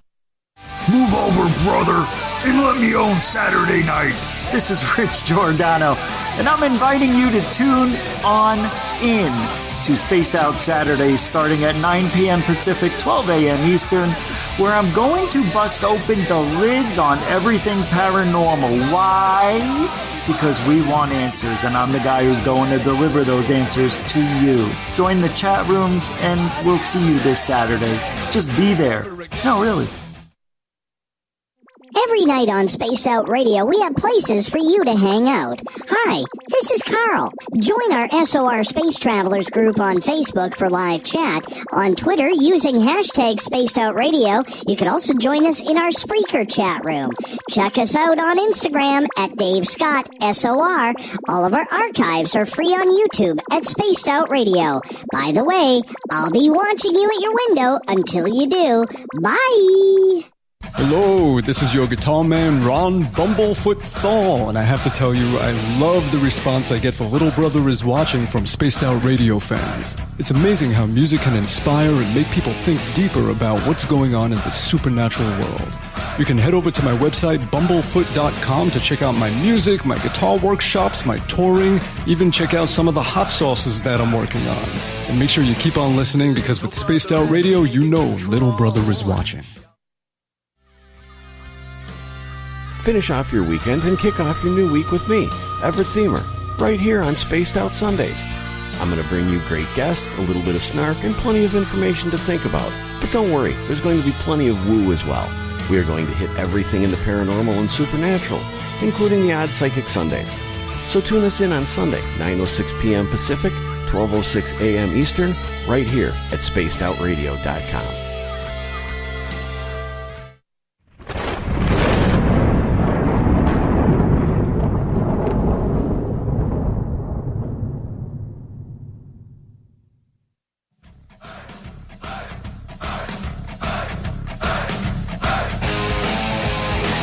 We pass the halfway point of Spaced Out Radio tonight. I am your host, Dave Scott, sitting in the captain's chair of SOR headquarters. Got to clear something up right off the bat. The only place you can get Missing 411 Canada or any other of David Paulides' books is on his website, canammissing.com. canammissing.com. It's not on Amazon, not in any online store. They keep it right there for themselves, so go to canammissing.com to order up your books. Reminder, our website is spacedoutradio.com, where we have a plethora of features for you. Do a little shopping at the SOR Vault. Pick up a book at We Read the Night. We got the Space Travelers Club for $5 a month, and Captain Shirk's SOR Newswire is updated daily. David Paulides is with us. We're talking his latest book, Missing 411 Canada, Unexplained Disappearances. Once again, you can find it only at canammissing.com. David, welcome back. Hey, thanks, Dave. It's easy to go to the more populated areas and talk about the clusters, and especially around Vancouver. But one of the stories in your new book that really stuck out with me was going back to 1966, a young lad, 9 years old, Clancy O'Brien. Now, he disappeared about 30 miles south of me at a place called Green Lake. And I have to tell you, I'm not sure if you know this or not, but Green Lake in our area has a very vast history of UFO sightings, UFO landings, and Bigfoot sightings as well. I never knew that. Yeah, it's absolutely strange how many people I talk to, and when I talk to them about, what I do and everything like that, the first place they always point out, have you been to Green Lake? So to find this story in your book absolutely sent goosebumps down me, my friend. Tell me a little bit about this story about Clancy. So when I start a story, first, Clancy O'Brien, he's 9 years old, happened August 20th, 66. And right below that header, I list some points that are profile points to this story. And to this story, the first profile point is berries. Second one is point of separation. That means when you're with somebody and you're no longer with him, you walk around the corner, that's a point of separation, and things tend to happen then. And water and canines. So there's 4 on these. Clancy and his parents lived in Vancouver. His father was a teamster. And the family decided to take a vacation, and they drove 30 miles north of Clinton and approximately 200 miles north of their residence to Green Lake. And on August 20, 66, the family went to visit a friend who was a rancher just outside of Green Lake Provincial Park. And they were having a picnic at the ranch with the ranchers and their friends. And when Clancy left to go get some hot dogs for himself and his friends that were in the cabin just not too far from where they were having the picnic. But Clancy got out of view, didn't return. Parents asked where he went. They said he went to the cabin. Parents got up, went to the cabin, didn't see him. And now all of a sudden everyone's pretty frantic. And everybody stops eating. Everyone starts combing the ranch. And the rancher decides to call RCMP. First RCMP on the scene says, wow, this could be difficult because it's a pretty big area. He calls for more assistance. And within hours, they had 150 locals and RCMP and firefighters looking for the boy. Within a day, there were 25 equestrians, 3 helicopters, multiple tracking dogs, and 250 volunteers that were looking through the area. Well, the Teamsters on the second day heard about this. They filled 5 buses with Teamsters. They shut down part of Vancouver, and 250 Teamsters joined the search. Now, articles at the time stated that the boy couldn't have starved in the area, and they weren't worried about him not eating because all the berry bushes in this area were ripe. Now, in Missing 411 Eastern U.S., I wrote an entire chapter about missing berry pickers. So when I read this, it's interesting, Dave, the way you say everyone looks at it from their own educated perspective. I saw this and I thought, wow, berries are ripe. That's interesting. So the search for Clancy lasted 13 days, which for 1966 was a long search. Normally in 66 they would last 5 days. So they gave this a big push. The RCMP said that they thought they had found small tracks several hundred yards from where he was last seen, and this was on the 4th and 5th day. They put the canines on it. Canines showed no interest, so they disregarded it. Nothing related to Clancy was ever found. Search and rescue manuals state that a 9-year-old boy will be found 95% of the time in a radius of 4.5 miles from the place they were last seen. So that's where 99% of this effort was focused.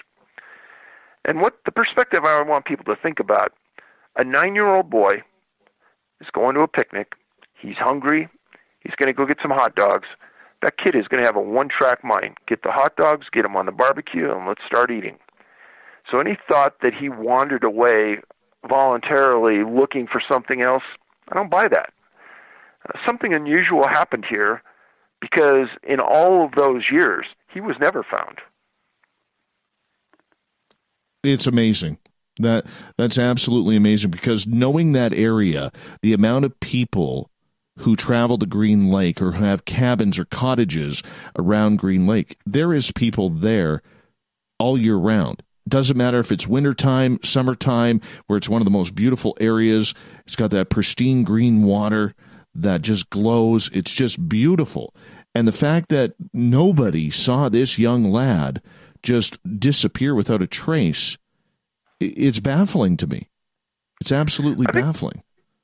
I think you got to remember, too, that they weren't having a picnic like at a public campground where maybe he was abducted. They were on a private ranch.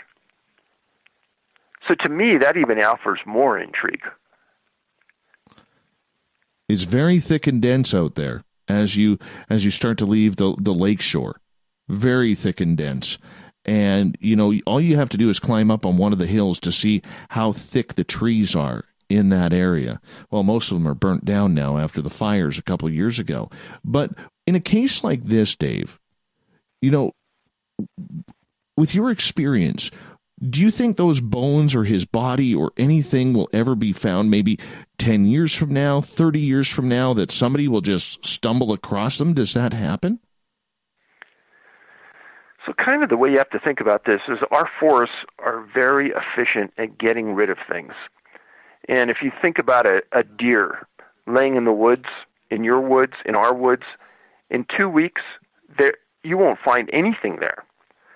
I can think of the amount of time, the tens of thousands of hours I've spent hiking in the woods, and I've seen deer bones.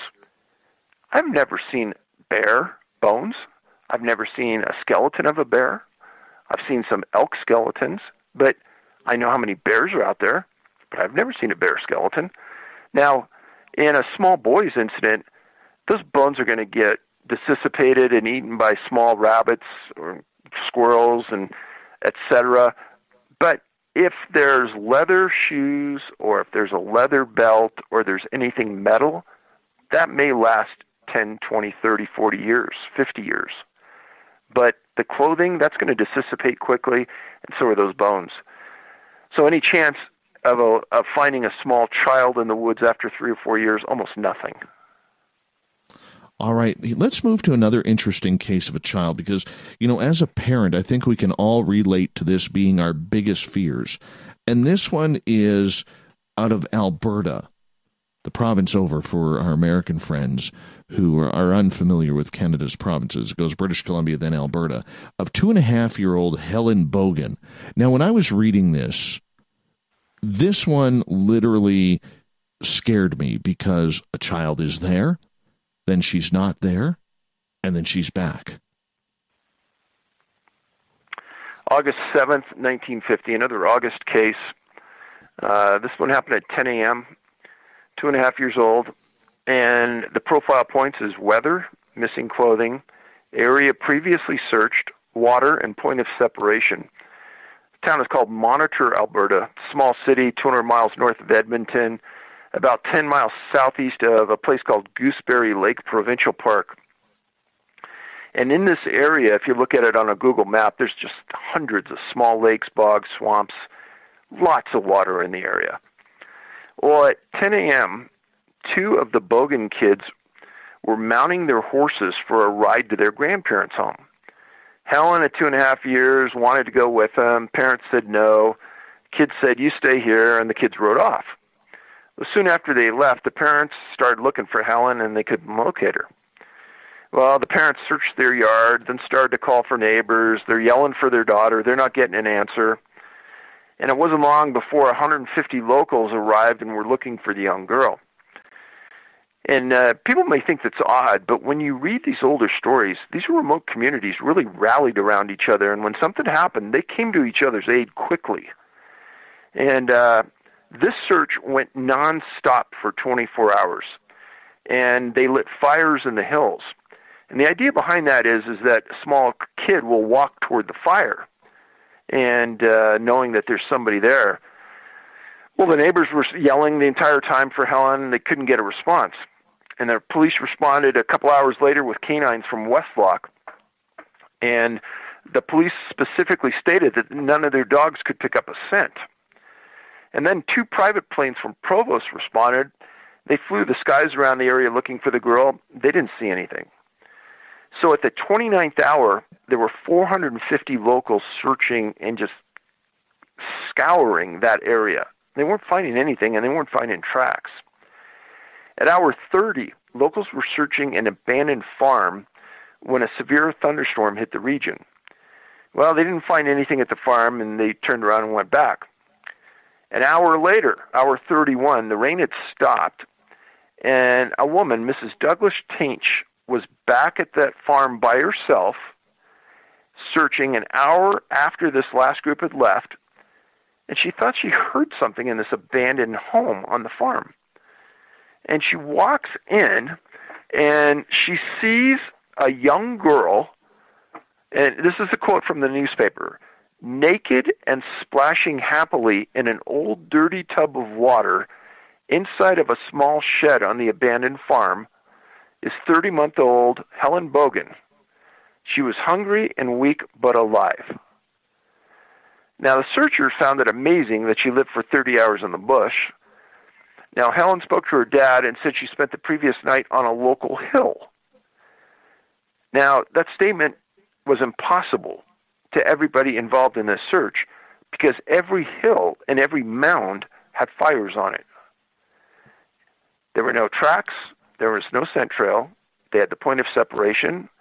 She was missing clothing. Weather played into this. The area where she was previously searched. And why wasn't she cold? This baffles me because, I mean, when every hill has some sort of sight line on it with fire or people, you would expect them to be able to hear or see a young child who's on a hill. Did the child ever say, David, in your research, whom she was with or what she was with? You know, there's a story that I wrote about in BC, and I've written so many of them, I don't remember the name, but it was a small boy. He was on a lake. He disappears. And they send dozens of people out, and they're searching, and they're not finding anything. And then, like the 7th day, this boy, young boy, like I think he was 4 years old, comes walking out of the forest downhill towards the lake. And they ask the boy, they go, "Where are you at? Where you been? Who's been taking care of her?" And he goes, "Oh, a man in a young boy in an orange hat." And they said, "What?" And there's RCMP everywhere. And he said, "Oh, a young boy in an orange hat helped me and then walked me back and stopped and said, 'Oh, there's your folks. You go to them.'" And so the RCMP sent 100 guys out there into the woods. They never found this guy in the orange hat. They have no idea what he was talking about. They had searched that area 100 times over the previous 8 days.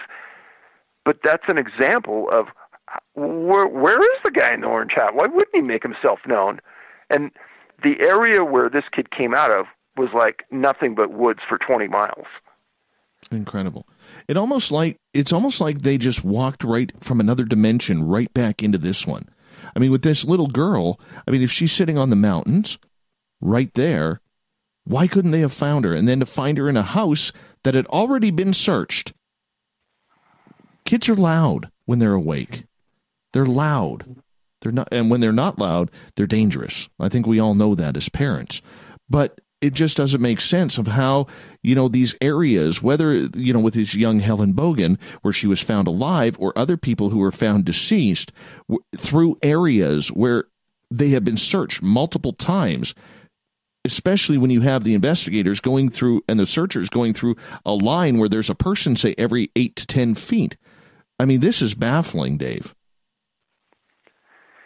Yeah, and that's the more you get into it, and if I gave you 20 cases and I say you pick out the ones that match after you've read this book, you could go through there and pick out the ones that you could say, oh yeah, that's a match, and this one's a match, and that one's not, but this one is. And it becomes pretty easy to tell that something else is at play, but what is, I don't know. There's other stories I've written about. There's a case out of Australia where in the early 1900s there was they didn't call him policeman, but there was something else for a guy who rode a horseback and had a territory in Australia. And he rode into this camp where these natives were living, and they said, oh, you're going to see something strange. I wrote this story in the book, and he wrote about it in his ledger, and he said, I went to this area, and it was near a lake, and these natives said, you're going to see something strange, watch. And he says, one of our native elders was going to go to the water, and he's going to disappear. And this elder walked near the water, and the air above started to swirl like a thunderstorm, and he said that you heard lightning and thunder, and everything lit up in the sky. And then he said there was the loudest thunder he ever heard, and he goes, the guy was standing next to the bank, and then all of a sudden he wasn't. And this policeman wrote in his ledger, and I included it in one of the books I wrote because it was an encompassing story of all these profile points. But this guy purposely went down there, this elder, to do this, which was weird. Incredible.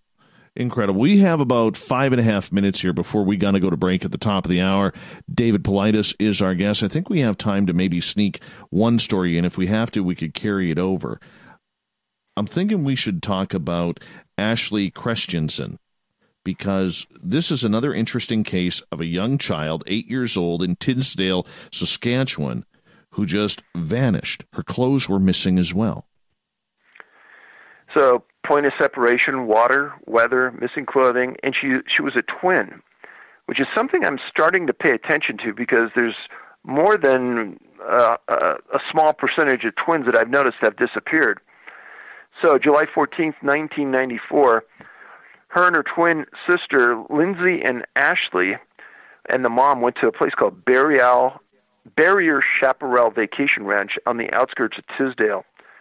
And the ranch is described in their brochures as a prairie ranch with wide open spaces, physical activities, trail rides, canoeing, fishing, trap shooting, just like a fun area to go. Well, the area surrounding the ranch is part of the First Nations property. So the mother had to leave and do something off-site. So she left the girl on the property, and they'd been there for many, many times. And the girls decided that they were going to go on a horseback ride with some friends, and they would have a race back to the stables. Well, Ashley told her friends that she knew a shortcut and took another trail, and her sister Lindsay and another friend took another trail. Well, Lindsay and the friend get back, and the sister's gone. Ashley's nowhere to be found. And so they get a hold of the ranch, and the ranch gets a hold of all their ranch hands, and they search the trail. And this trail, Dave, is really, really big, thick. You're not going to miss it. You know which way to go. Well, Ashley's dad worked for the Canadian Highway Authority. He gets notified, and he gets a series of RCMP in there, and they arrived in force, and they just start scouring the whole place. Within 3 days, there's 4 K-9 units, 4 airplanes, 1 Army helicopter equipped with FLIR, forward-looking infrared radar, and 500 searchers. The helo pilot and spotter did low flyovers with the FLIR looking for any heat signature. They found none. The ranch was thick with swamps, grass, and parts with thick foliage.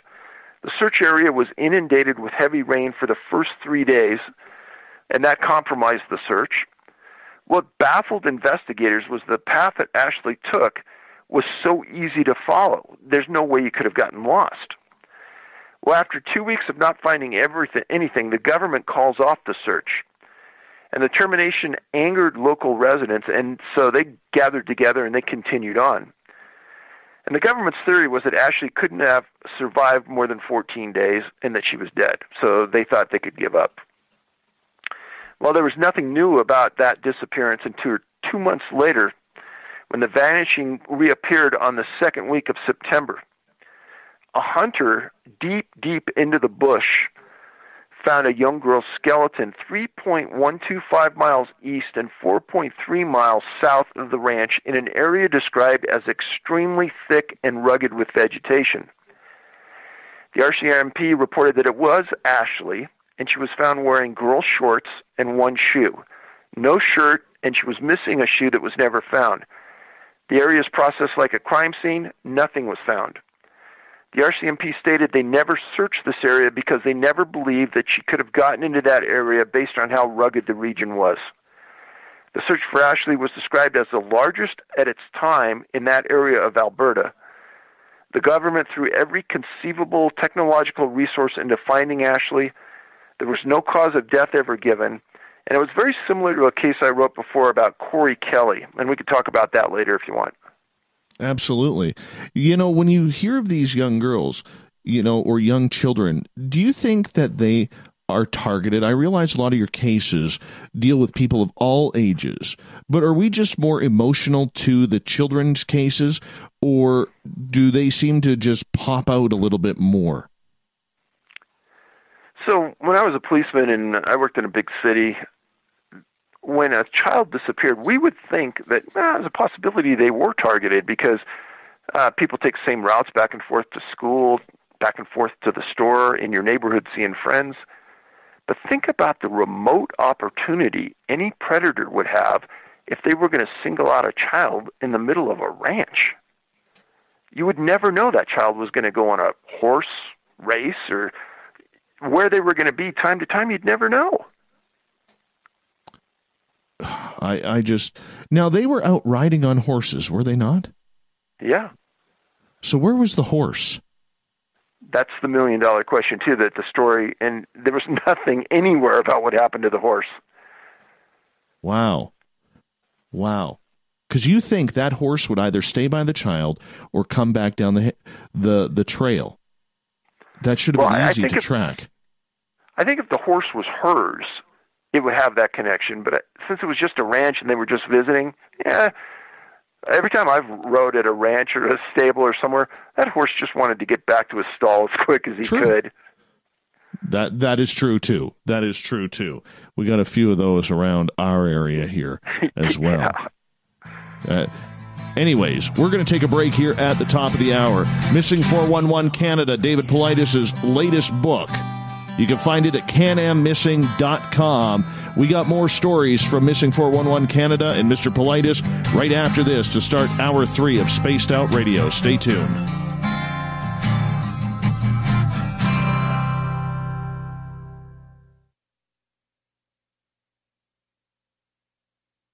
So, you love talk radio? Then you'll love TalkStreamLive.com. TalkStream Live is always on, 24/7 with the best streaming talk shows. Find your favorite talkers and discover some new ones. It's free, readily available online or on mobile with any smartphone or tablet. Finding your favorite talk shows all in one place has gotten a whole lot easier. Just go to TalkStreamLive.com. Be sure to download the free apps from Google Play or the iTunes App Store.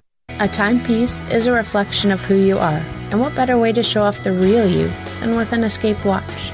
Escape is a lifestyle brand accessorizing your days and nights. Choose to escape and create the life of discovery that you deserve. Dream, play, unite with your own personalized Escape watch. Head to escapewatches.com.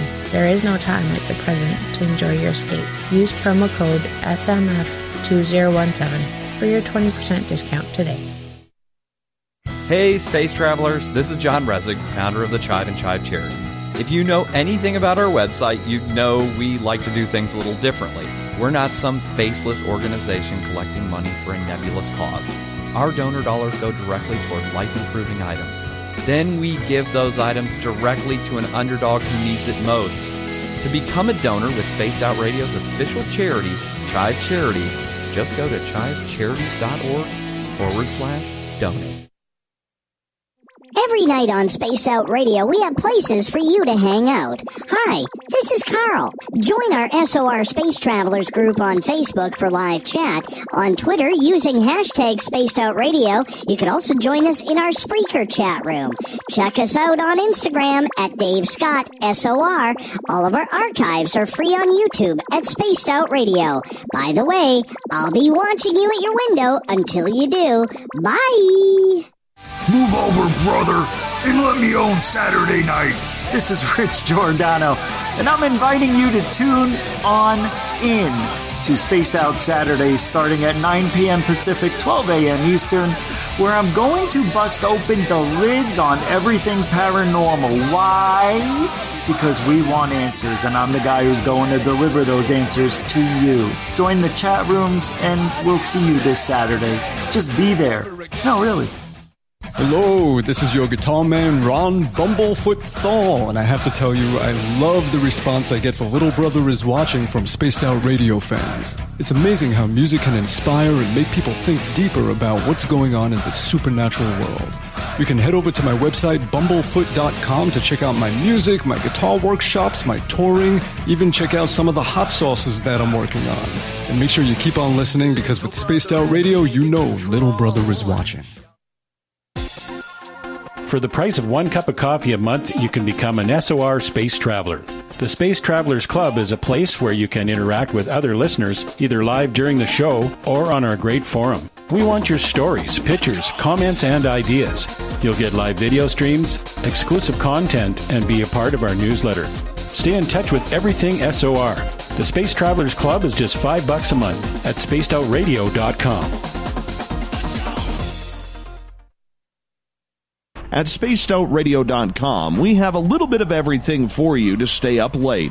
So while you're there, check out our SOR Newswire, where our team brings you stories of the weird and strange to the WTF from around the globe. News on Bigfoot, UFOs, paranormal, Darwinian-type crime tales. It's the stories that the mainstream media usually won't touch. Well, we got them all on the SOR Newswire, only at spacedoutradio.com. Heading to Vancouver and looking for a night on the town? The Moose Vancouver is the bar that never stops rocking until 2 a.m. every night. The Moose has great food with everything on the menu from $6.95 to $8.95. Fantastic, vibrant staff and rock and roll that will bring you back to when the music was real, the hair was long, and the guitars were rocking. Get your party on at the Moose Vancouver, the official party bar of Spaced Out Radio. We're adding to the entertainment online for Spaced Out Radio. I'm Amber Beckrud, and I want to invite you to subscribe to our YouTube channel and check out Cryptid Tales, where I will take you on a journey into some of the strangest legends and lore from around the world, relaying the stories to you of the strange creatures and experiences that people have had throughout time. You can find Cryptid Tales at youtube.com/Spaced Out Radio. And while you're there, don't forget to check out our free archives and leave a comment. See you there. Visit purpleplates.com today. For over 40 years, the Purple Energy Plates have been delivering amazing results for their many customers. Inspired by the great genius Nikola Tesla, the harmony, healing, and energetic effects of the plates have proven over and over to be beneficial and often miraculous to thousands of customers. Check their site for daily specials and choose from their many energy products. You won't be sorry. Visit them today at purpleplates.com. A little bit of science, a little bit of skepticism. Add a dash of snark and you have the makings of Spaced Out Sundays with me, Everett Thieler. Together we will look into the reality of the paranormal with an open eye and rational thought. Oh, did I mention there'll be plenty of woo as well? Your time spent with Spaced Out Sundays will make the night even better. The chat rooms are open, 9:06 p.m. Pacific, 12:06 a.m. Eastern, right here at spacedoutradio.com. We all know on Spaced Out Radio we love a good beard and mustache. so why not take care of your facial hair with Mighty Moose Beard Oil? Made in Canada, we're taking care of beards and stashes around the world. We use 100% natural ingredients with our oils and balms to make your whiskers feel silky smooth. Use promo code SOR2019 at MightyMooseBeard.com today.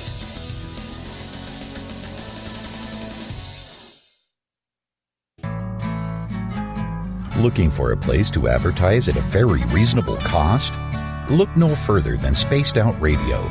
SpacedOutRadio.com has an advertising tab that you can click to check out our daily, weekly, and monthly packages to play on the radio, or our website including social media. From commercial spots to banners, we have it all. Check out our competitive pricing today.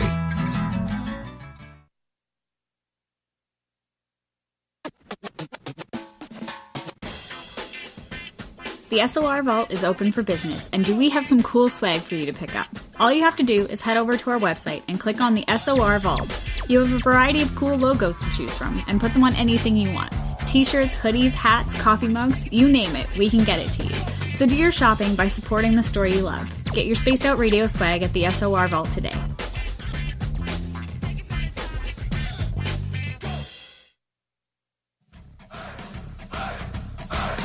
Would you like to connect with us? Head to spacedoutradio.com for all your latest show info. Now, back to Dave Scott and SOR.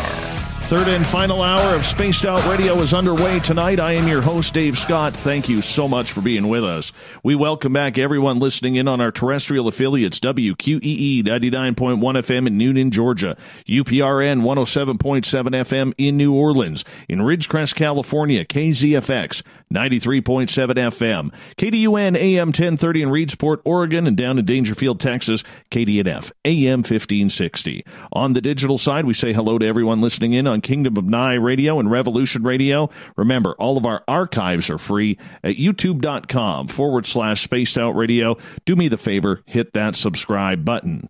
The Desert Clam has set the password for tonight in the SOR Space Travelers Club, Vigility.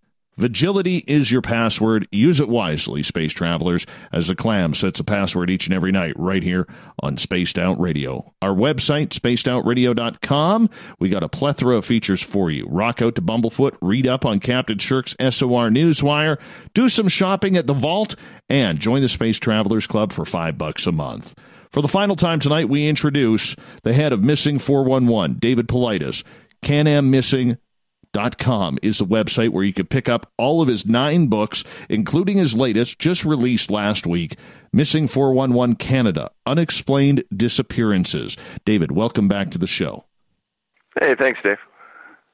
Now, this case, the minute I heard about it on the news, I knew you were going to be looking into this, and I actually was stalking your Facebook profile to see what you were going to say about this. This is about Daniel Philippidis, a gentleman who went with friends skiing, disappeared, and then reappeared on the West Coast. Yeah, this was an odd case. The day it happened, I was paying 100% attention to it. A 49-year-old Toronto fire captain. He'd been in the fire department for 28 years. He and a group of current firefighters and some retired ones crossed the border and went to a place called Whiteface Mountain Ski Resort in Lake Placid, about 40 miles south of Canada. And they'd done this several times over the years.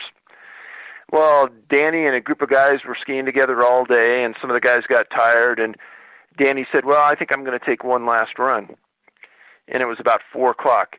And what's interesting about that is in several of my books where I have the lists and the stats of what's happened to these people, the most common time for someone to disappear is 4 o'clock under our profile. So he went right at 4 o'clock. Well, he was by himself on the last run of the day. He never showed up. They didn't find him. His street shoes and other property was in the lodge. His car was in the parking lot. Everybody hit the slopes again. There was a giant search that went into darkness. Then they called in the police and search and rescue personnel. And they were searching for him for 6 days. 7,000 hours was contributed with search dogs and other firefighters.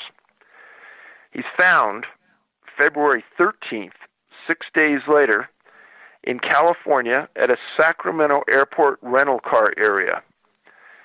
Now, he was wearing his ski clothes and still had his ski helmet. He told the sheriff that he thought he had some type of head injury, but he wasn't sure. And he was dropped in downtown Sacramento by a trucker. And he was asked to describe the trucker, and he said he couldn't. He goes, I really can't remember. I think I slept most of the time or something. Well, in that time, since February, no trucker has ever come forward saying he gave him a ride. Danny has no memory of what happened. But when he got into Sacramento, it was kind of strange. He got a haircut. He bought a new iPhone because he didn't have his, and he called his wife from Sacramento. Now, he did go back and he met with New York State Police in Lake Placid, and they didn't release a lot of information about what happened. And he was initially under some medical care, but soon after this, he was cleared and he went back to work at Toronto Fire. This is a fascinating story because you have someone, and I don't know if people know this, but to be a fireman or a policeman in a metropolitan area of Canada or the U.S., you've got to go through a series of psychological tests. So this guy isn't some wacko guy. He's a very stable guy to be a captain in Toronto. And he was as perplexed as anybody about what happened to him. And they interviewed one of the sheriff's deputies from Sacramento that first had contact with him, and he said, no, the guy was not right. Something was wrong, and he knew it. And he felt bad that he couldn't explain himself. So I don't know what happened, but I think it's odd. Do people like this go through some sort of hypnotherapy regression to try and figure out what happened to them? Has that worked, or is because hypnotherapy is considered such a controversial type of investigation that you don't really put much fact into it? I think you have to, first of all, have a cooperative victim that wants to go through it, and then you have to have a competent hypnotherapist, which may be hard to find sometimes, but I think it'd be fascinating if he went through it. I'm just blown away by this case because, I mean, this gentleman, you know, he had no ID on him. Where did he get the money from if he didn't have his wallet? He had a credit card. Now, don't most places in the United States, David, ask for ID for the usage of a credit card? Not really. No, not anymore. Not if you have the chip. And yet he can't remember where he was, but he could, or how he got there, but he can remember his wife's name, her phone number, the PIN to his credit card. I don't think you need a PIN for if you have a chip on a credit card, you just insert it into the machine and it does its thing. But he did remember his wife's phone number. See, up here, which is pretty weird. Yeah, sorry, go ahead. In this day and age, I don't think I remember anybody's phone number on a smartphone. No. And you see, up here, you do have, if the purchase is over $100, you do have to put in a PIN code. Really? Yeah. Huh. No, you don't have to in the U.S. Weird. Very strange. Now, has this guy, I'm not sure if you've done any follow-up with Daniel Filippidis, but has he ever recalled any further information about this, or has he been told to keep it silent by investigators? He did give an interview to, I think, CTV, but he didn't say a lot in the interview. He said almost all the things I just said, that he was concerned and he didn't know. And I think that if I was in that position, I don't know if I would talk to anybody about it because I'd be embarrassed, because I couldn't answer for myself. And I think that if this truly happened like he said, and it happened to you, I think you'd be not only embarrassed, but disturbed that it happened. Very true.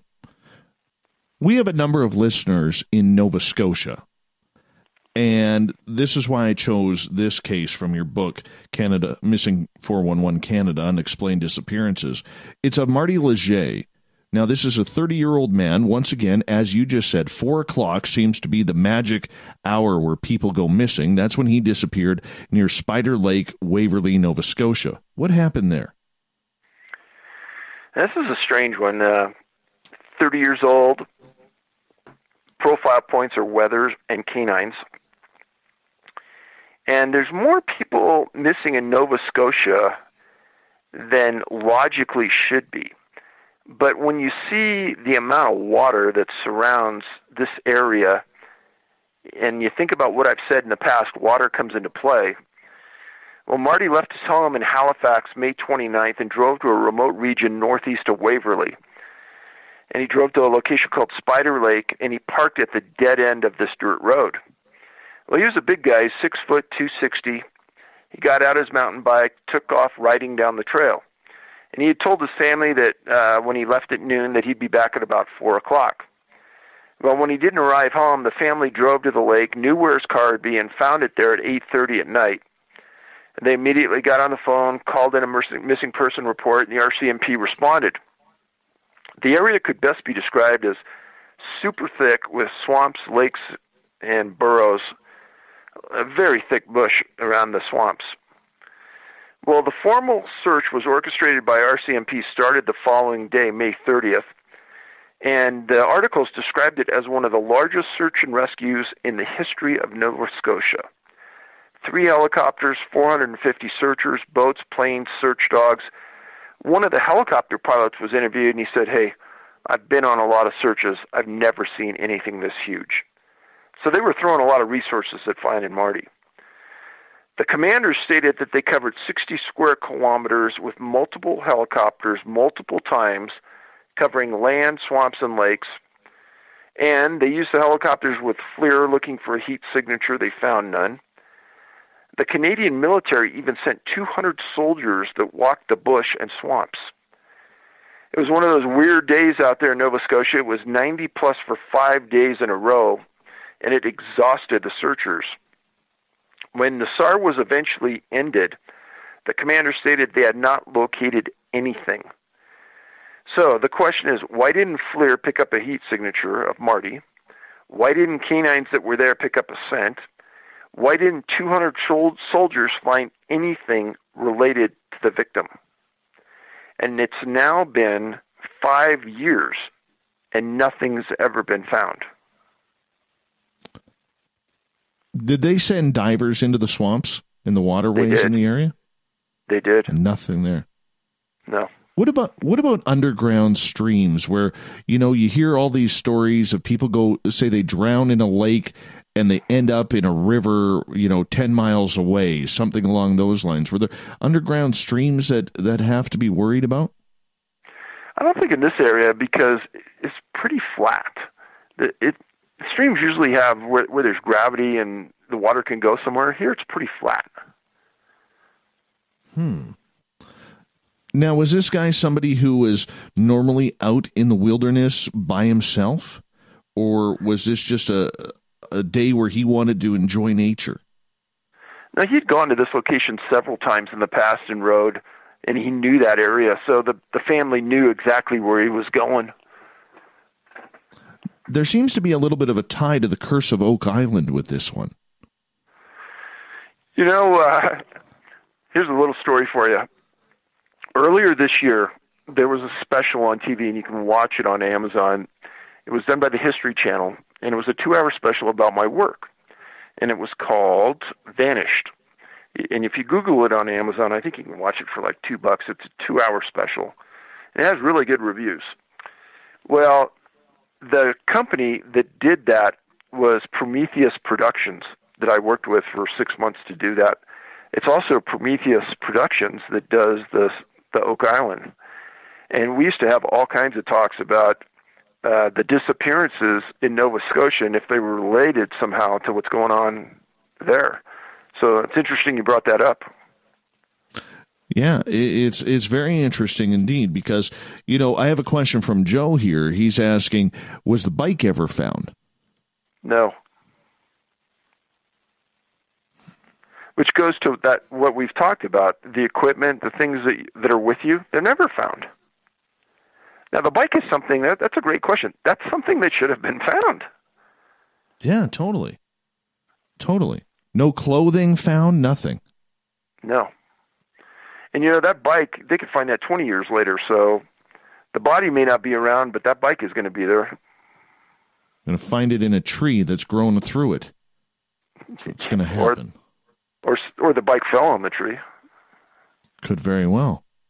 Could very well. See, this is part of the thing that I don't understand. And you know, and I say this jokingly, but that's where I always tell my audience, you've got aliens. When something weird happens, you got aliens, because I just don't see, you know, even if it was a kidnapper or let's just say something mythical like a Sasquatch, I don't see a Sasquatch taking a bike saying, "Hey, we're going to go for a ride after we do in this guy." I just don't see that happening. That'd be a cool sighting report, though. It would. That would be the one that we want. That would totally be the one that we want. But I just don't see it happening. I mean, can you imagine Bigfoot on those little pedals? I mean, my goodness. But, you know, this is happening all too often. All too often. Let's get to our final one here, because we only got about 6.5 minutes left. And we're going to head to the province of Ontario, Deep River. And back in 2010, a 41-year-old man named Lachlan Cranswick, just once again enjoying nature, doing the things that he does, and poof, disappears. So he's from Melbourne, Australia. He was a physicist working at the Atomic Energy of Canada Deepwater Labs, and he was doing research on radioisotopes, and he was an expert on powder diffraction. And I actually looked up what powder diffraction was, and it was so many big words, I didn't understand it, and there's probably somebody in your brilliant audience that did, but I couldn't pronounce the words, so I'm not going to try. But on January 18, 2010 at 4:30, Lachlan was seen getting on a bus at the labs, expected to be home. On January 23rd, 5 days later, he was expected at a curling championship at Deep River Curling Club, where he was the vice president. He wasn't there. Club member calls RCMP, and they go to Lachlan's home. What they find is his garbage can sitting at the curb line in a typical housing tract that sits 1,000 feet southwest of the Ottawa River. And the city of Deep River sits just northeast of Algonquin Provincial Park. Officers found the front door unlocked, Lachlan not home, car in the garage. His personal items, including a GPS unit, keys, and a wallet, were found on the counter in the home along with his personal computer. The garbage cans were outside, and they were placed outside on January 18th, or the night he would have gotten home. The RCMP called for search teams immediately, surrounded the home, the neighborhood, everything. They didn't find anything. A ski club checked nearby trails, didn't find anything. It was January 23rd. Everything was frozen solid. They bring in the canines to track the scent. They don't track anything leaving the home, and there's no tracks leaving the home. So they put locals out near the streets, the harbors, and the river. They don't see anything. Police stated that the river was frozen solid with only a few open patches in the marina, and you could only see those if you're in a helicopter. At the time Lachlan vanished, the ice was 4 feet thick, according to the RCMP. Lachlan's brother, Rupert, flew in from Melbourne. The brother made this statement to the news: "The circumstances of the disappearance are just bizarre. I talked to lots of locals, and they think something extraordinary happened to him." End of quotes.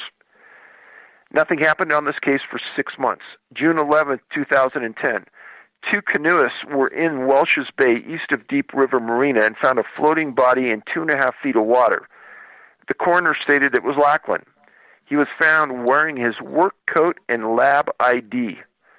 No cause of death was ever released by the coroner. The brother stated that the police have no clue what happened to his brother. Some believe that he went for a walk at 11:30 p.m. on a frigid January night. Refer to Missing 411 as sobering coincidence. This book that I wrote chronicles a series of smart men who all disappeared and were found in bodies of water, many unknown cause of death. And that's all this book is about. Young, intelligent men who disappeared, Nobody saw them disappear, and they were later found in a body of water. This almost sounds like a case, David, on the East Coast where all of these young men in Boston have gone missing. Some have claimed it's that group, the Smiley Face Killers. This is almost identical to that. So I wrote about the Smiley Face Killers in the book I wrote, and what I stated was they wrote about maybe 12 cases. I wrote about 60 cases. And never in any of those 60 cases was there a smiley face ever found in any of the scenes I wrote about. But the detectives that started that case, it was a detective out of New York, did something brilliant. And he started to pay attention to these missing person cases, just like I am.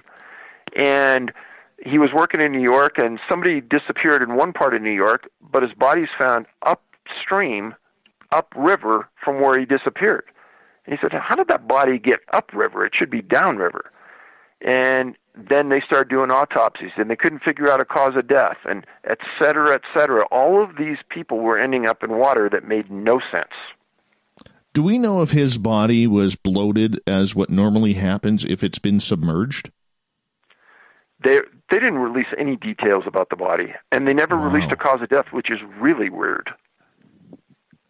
Now, I'm not too sure how the Freedom of Information Act works in Canada, but have you tried a FOIA request for that? I've tried several times, and there's a case out of British Columbia where a guy disappeared, and his wife was working with me on the case. And I filed first, and she filed second. And we both got 3 pages that was 90% blacked out. His wife appealed, and they said, no, we can't release any more details other than that. And really it was a bunch of ands, thes, yous. You couldn't tell what happened. Oh, my goodness. It was frustrating. David, we got about a minute to go here on Spaced Out Radio with you tonight. And I'll tell you, I've waited 3.5 years to interview you about one of your books, and this is everything that I had hoped for, if not more. And I think by the reaction of our listeners in the chat rooms and on Twitter at #SpacedOutRadio, they are pretty much saying the same thing. So thank you so much for allowing us the opportunity to have you on our show. Hey, Dave, I had a good time, and I'm glad we were able to get together and talk about this, and you're a good host, and I appreciate being on your show. What's up next for you, my friend? We got about 30 seconds. You know, we're probably going to go into pre-production on movie number 3 since this last movie did so well, and not sure what it's going to be about yet, but we're talking about it. So get out, and the movie's pretty cheap to watch. Take a view. Absolutely, my friend, and continued success with your research, and hopefully one day you get to find some answers that you are looking for in your research as well, because in the end, that's what we all want. David, thank you so much for coming on. David Paulides, his website, canammissing.com. That's where you can buy all 9 of his books, including Missing 411 Canada, his latest book, Unexplained Disappearances. You got to check this one out. Definitely worth the read. I have it in my hand. I want you to have it in your hand too. Coming up next, we have the SOR Newswire and the Thought of the Day. Stay tuned. More Spaced Out Radio right after this.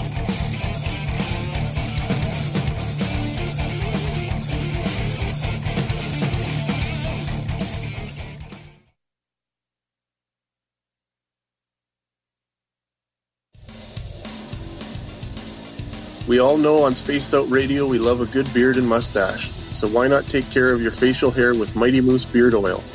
Made in Canada, we're taking care of beards and stashes around the world. We use 100% natural ingredients with our oils and balms to make your whiskers feel silky smooth.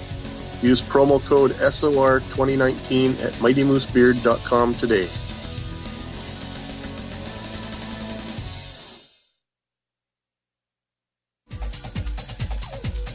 Hey everybody, the SOR Space Travelers is open. For just $5 a month, you can hang out with Dave and our crew privately in our members-only section. With your signing, you'll receive newsletters on what's going on with Spaced Out Radio. You'll have direct contact with the host during the show in our chat, live streaming videos, and a great forum for your posts and more. Become a space traveler now at spacedoutradio.com.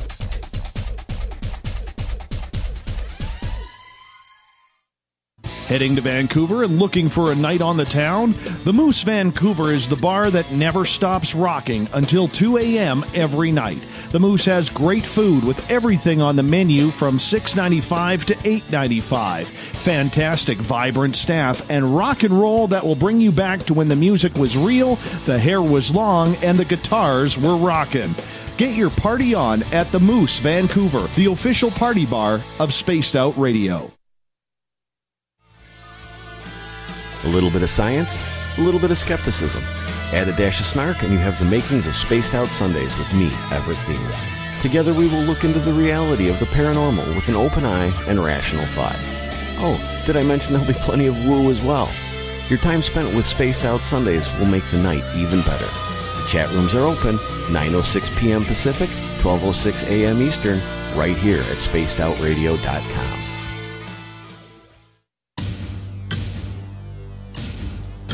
You wanted new SOR gear, and now you can have it. The SOR Vault is fully stocked with t-shirts, hats, hoodies, mugs, and everything in between, with great logos for you to choose from.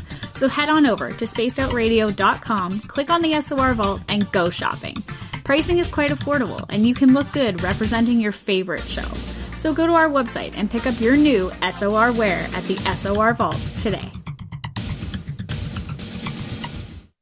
At spacedoutradio.com, we have a little bit of everything for you to stay up late. So while you're there, check out our SOR Newswire, where our team brings you stories of the weird and strange to the WTF from around the globe. News on Bigfoot, UFOs, paranormal, Darwinian-type crime tales. It's the stories that the mainstream media usually won't touch. Well, we got them all on the SOR Newswire, only at spacedoutradio.com. Hey, Spaced Out Radio fans! It's John Resig, founder of the CHIVE and CHIVE Charities.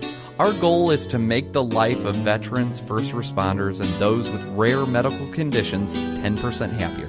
We do this by donating one grant item, ranging from vans to therapy programs to prosthetic limbs, to those who need it most. To contribute to Spaced Out Radio's official charity, head over to chivecharities.org and become a donor today. Move over, brother, and let me own Saturday night.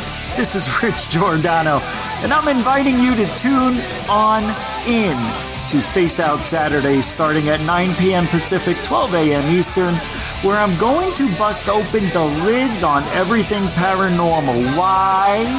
Because we want answers, and I'm the guy who's going to deliver those answers to you. Join the chat rooms, and we'll see you this Saturday. Just be there. No, really. So, you love talk radio? Then you'll love TalkStreamLive.com. TalkStream Live is always on, 24/7, with the best streaming talk shows. Find your favorite talkers and discover some new ones. It's free, readily available online or on mobile with any smartphone or tablet. Finding your favorite talk shows all in one place has gotten a whole lot easier. Just go to TalkStreamLive.com. Be sure to download the free apps from Google Play or the iTunes App Store. We're adding to the entertainment online for Spaced Out Radio. I'm Amber Beckrud, and I want to invite you to subscribe to our YouTube channel and check out Cryptid Tales, where I will take you on a journey into some of the strangest legends and lore from around the world, relaying the stories to you of the strange creatures and experiences that people have had throughout time. You can find Cryptid Tales at youtube.com/Spaced Out Radio. And while you're there, don't forget to check out our free archives and leave a comment. See you there. Hello, this is your guitar man, Ron Bumblefoot Thal, and I have to tell you, I love the response I get for Little Brother is Watching from Spaced Out Radio fans. It's amazing how music can inspire and make people think deeper about what's going on in the supernatural world. You can head over to my website, bumblefoot.com, to check out my music, my guitar workshops, my touring, even check out some of the hot sauces that I'm working on. And make sure you keep on listening, because with Spaced Out Radio, you know Little Brother is watching. Looking for a place to advertise at a very reasonable cost? Look no further than Spaced Out Radio.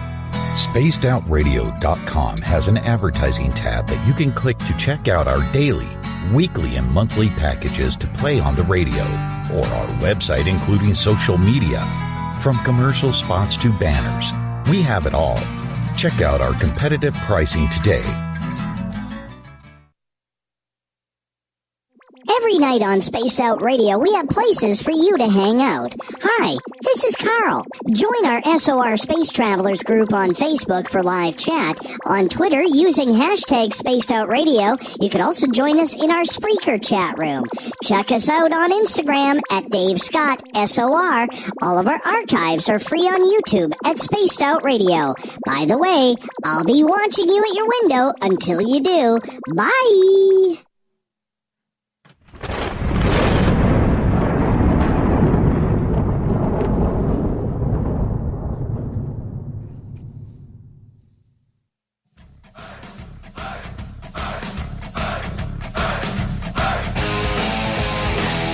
We rounded third. We're heading for home tonight on Spaced Out Radio. I am your host, Dave Scott, sitting in the captain's chair of SOR headquarters. Thank you so much for joining us. Wow, what a power interview with David Paulides. I got to admit, I was a little nervous.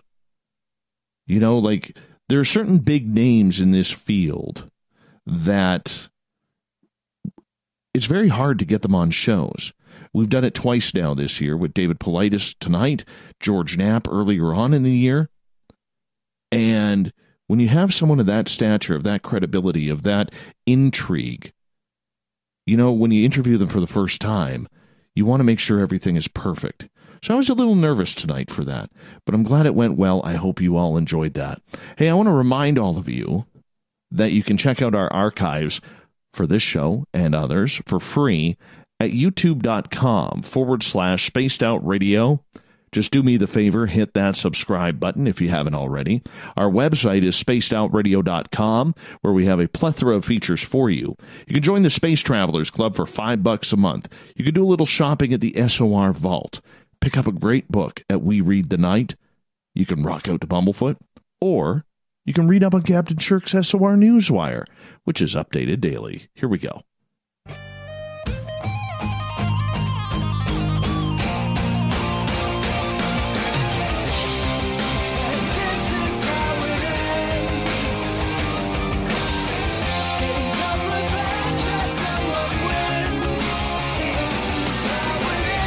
The news is always changing, which is why we bring you the SOR Newswire at the back end of every show, where we get to the weird, the strange, the sometimes wacky and odd, and the odd time pretty cool. All right, let's start off with this.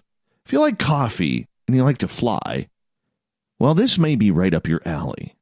New Zealand's national airline says it is trialing edible coffee cups in a bid to reduce the amount of waste on board its planes. The cups, by local company Twice, are made from vanilla-flavored biscotti and are apparently leak-proof. Air New Zealand, which serves more than 8 million cups of coffee a year, said it wanted to reduce the amount of waste sent to landfills, but some said a change in cups was not a big enough environmental commitment. In a statement, Air New Zealand said the coffee cups were being tested in the air and on the ground as part of its efforts to find innovative ways to meet sustainability challenges. The cups have been a big hit with the customers who have used these, and we have also been using the cups as dessert bowls, Air New Zealand's Nikki Chavez says. Jamie Cashmore, the co-founder of Twice, says the cups could really have a positive impact on the environment. In the UK alone, some 2.5 billion coffee cups are estimated to be thrown away each year, and only 0.25% of them are ever recycled. Air New Zealand said the trial edible cups followed a recent switch to compostable cups made from paper and corn used in all of its aircraft and lounges, but some social media users, of course, they've got to have their say, said the airline needed to change more than coffee cups if it wants to help the environment.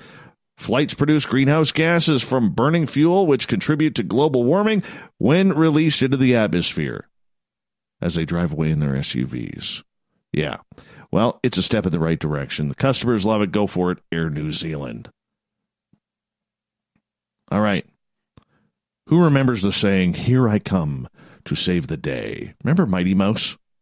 Well, genetically edited mighty mice are being sent up to the International Space Station today as experts investigate how to limit muscle and bone loss in low gravity. Tweaked to have an enhanced muscle growth. Yeah, in other words, why don't they just say they injected these mice with steroids? Okay, like they could kick our butts, these mice. The ripped rodents will ride on board a ship being launched by Elon Musk's SpaceX. The mission has been scheduled to launch, but rough winds detected in the upper atmosphere forced a one-day delay for safety reasons. Liftoff just happened moments ago, a couple hours ago, from Kennedy Space Center. Its Dragon capsule will go on to dock with the space station on Sunday. The mice will get tested out. They're going to be lifting weights, pumping iron. They're going to pump themselves up. Hailing from the Jackson Laboratory in Maine, a nonprofit biomedical research facility, the mice have been genetically manipulated in order to enhance their muscle growth. The little spacefarers will help scientists study how to mitigate bone and muscle loss in low gravity, an issue in which humans presents an obstacle to long-distance missions further out into the solar system. According to the Jackson Laboratory website, the mice study will also be tremendously valuable in understanding muscle degeneration in humans here on Earth as well. The mighty mice are but the latest rodent visitors to the International Space Station, and follow in the tiny footsteps of 20 mice, each genetically identical, who spent a few weeks in the orbiting laboratory earlier this year. These previous mice, who all returned to Earth safely, were seen to behave there essentially as they would here on Earth, because they're mice. What else are they going to do? Fly a rocket? Oh. Anyway, sticking with space, think your basement brewing project is tough? Well, apparently they're going to try and brew beer on the ISS. Also heading up very soon is a commercial resupply ship, 19, is a Budweiser-sponsored brewing project. Oh, we're going to get astronauts absolutely liquored now. I don't know if that's a good idea. I really don't. This is the fourth experiment that the massive brewery has sent into space. In 2017, Anheuser-Busch announced an initiative at the South by Southwest Conference to become the first brewery on Mars. To get this experiment off the ground, it partnered with the Center for the Advancement of Science in Space, which helps facilitate science experiments on the ISS. In December of that year, the Macro Brewery sent the first two experiments to the ISS aboard CRS-13 to test germination and see how 20 barley seeds would withstand gravity. The third experiment, launched last November, tested how well the seeds would steep, germinate, and kiln, according to Food and Wine. The goal for this latest mission, the company wrote in its proposal, is to compare malt to controls produced on the ground to identify morphological and genetic alterations caused by microgravity. Here's how the experiment will work. The seeds are set to arrive at the ISS today with the mice. Let's hope the mice don't eat them. They're completely dry. Soon after they show up, they will be steeped in water for a period of time to increase their moisture content, and then left to air dry and hopefully germinate. After the seeds begin to germinate, the astronauts will begin kilning the process, where they apply heat to the germinated seeds in order to coax out their malty flavors. Eventually, the seeds will be stowed and shipped back to Earth, where scientists on the ground will examine the seeds and evaluate whether the germination process was successful in microgravity. They'll analyze the genetic profile of the seeds and compare them to the control seeds that were germinating the good old-fashioned way back here on Earth. I just hope that they send up some beers for these people up there. They need some beers. Come on, Budweiser. Come on, Anheuser-Busch. Let's get liquored on the ISS, shall we? Let's do it. Send the beer up with the seeds. They'll get it Sunday. An organism that can feed on meteorites from outer space could shed light on the emergence of life on Earth and how living creatures may survive on other planets. The organism, known as Metallosphera sedula, because you always have to have the last name, sedula, is a type of bacteria-like microbe that gets its energy from inorganic substances. Researchers have discovered that M. sedula feeds on minerals contained in meteorites faster than it feeds on those in Earth-based rocks. That's why there's freedom needed up there. That's why we got to go up there, for the freedom of the minerals. The findings prove valuable insight into the conditions that allow early life to emerge and evolve on Earth, as well as how microbes could survive in outer space. M. sedula is known to cope well with heat at low pH levels, and previous experiments have shown it can survive in Martian soil. Researchers from the University of Vienna decided to test it out on a 120-kilogram meteorite known as NWA 1172, which was found in northwest Africa in 2000. The meteorite, which is rich in iron, which microbes oxidize in order to respire, and other trace metals which facilitate metabolic activity and microbial growth. Yeah, for comparison, similar microbes were fed samples of an earth-based mineral called what the hell is this? Chalcopyrite. There we go. Which is formed on copper, iron, and sulfur. Yeah, anyways, this is getting way too sciencey. These things eat meteorites, and who knows? Maybe we can shoot some rockets to some of these meteorites and asteroids out there, have these things chomp it up. You know, go Pac-Man on these things. Can we say Pac-Man anymore? Is that still allowed? I don't know. As cell phones have gotten smarter, they've also become marginally more dangerous to the clumsy, easily distracted humans holding them, according to new research. No kidding. Before phones came loaded with perilous pings from Twitter, red receipts, or news alerts, the researchers found they posed less risk to the integrity of the users' faces. Around 2007, the year the first iPhone was released, the number of head injuries caused by cell phones spiked. No kidding. Really? We need a scientific experiment for this thing? Come on! You see it every day. Just go to a major city. How many people walk off the sidewalk, walk into poles, fire hydrants, other people, into fences, doors?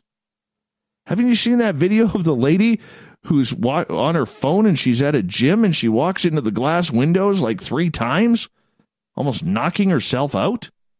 It's beautiful. I love it when that happens. It's what life is all about. You know, it makes for great fail videos on YouTube that old Davey loves to watch.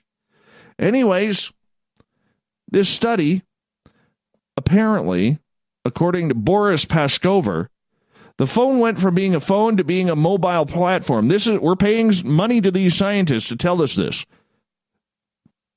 Let me repeat old Boris's theory. Yeah. I don't get it, but we're going to repeat it. He goes on to say, once again, the phone went from being a phone to being a mobile platform. This is the brilliant research of a head and neck surgeon at Rutgers University Medical Center in New Jersey. Yeah, old phones, according to old Boris, I wonder if he's Bori for plural, didn't distract people so much that they tripped and cut their eyelids. They also didn't slip out of people's hands. Well, that's why you get one of them funky things on the back of your phone now.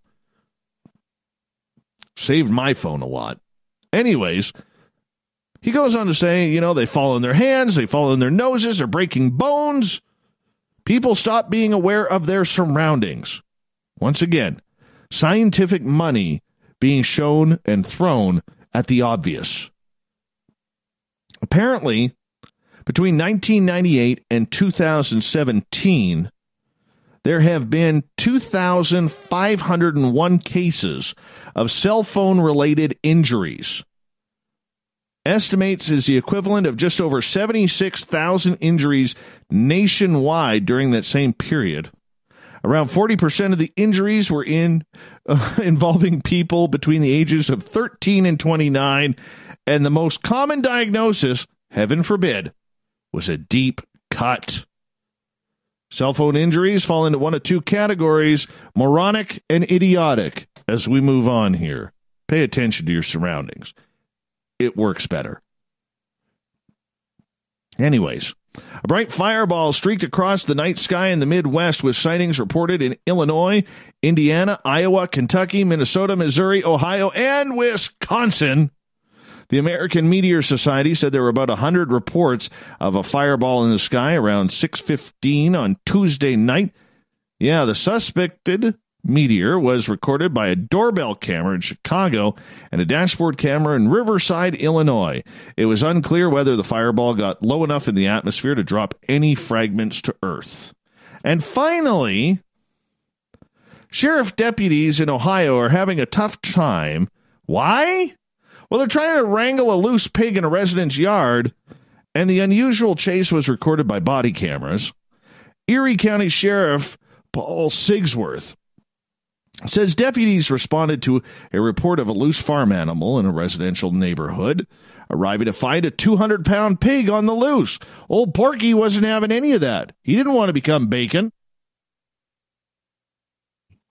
So old Porky here, running around, and the police are chasing him, throwing a few donuts, and holy cow, we got a masterful video going. Once in a while, we get a call of a loose cow, but this is the first time I can remember getting a call about a large pig, Sigworth said. Body camera footage from the scene shows deputies chasing after the pig and attempting to entice it with apples. The sheriff's office said the pig was eventually wrangled into the barn.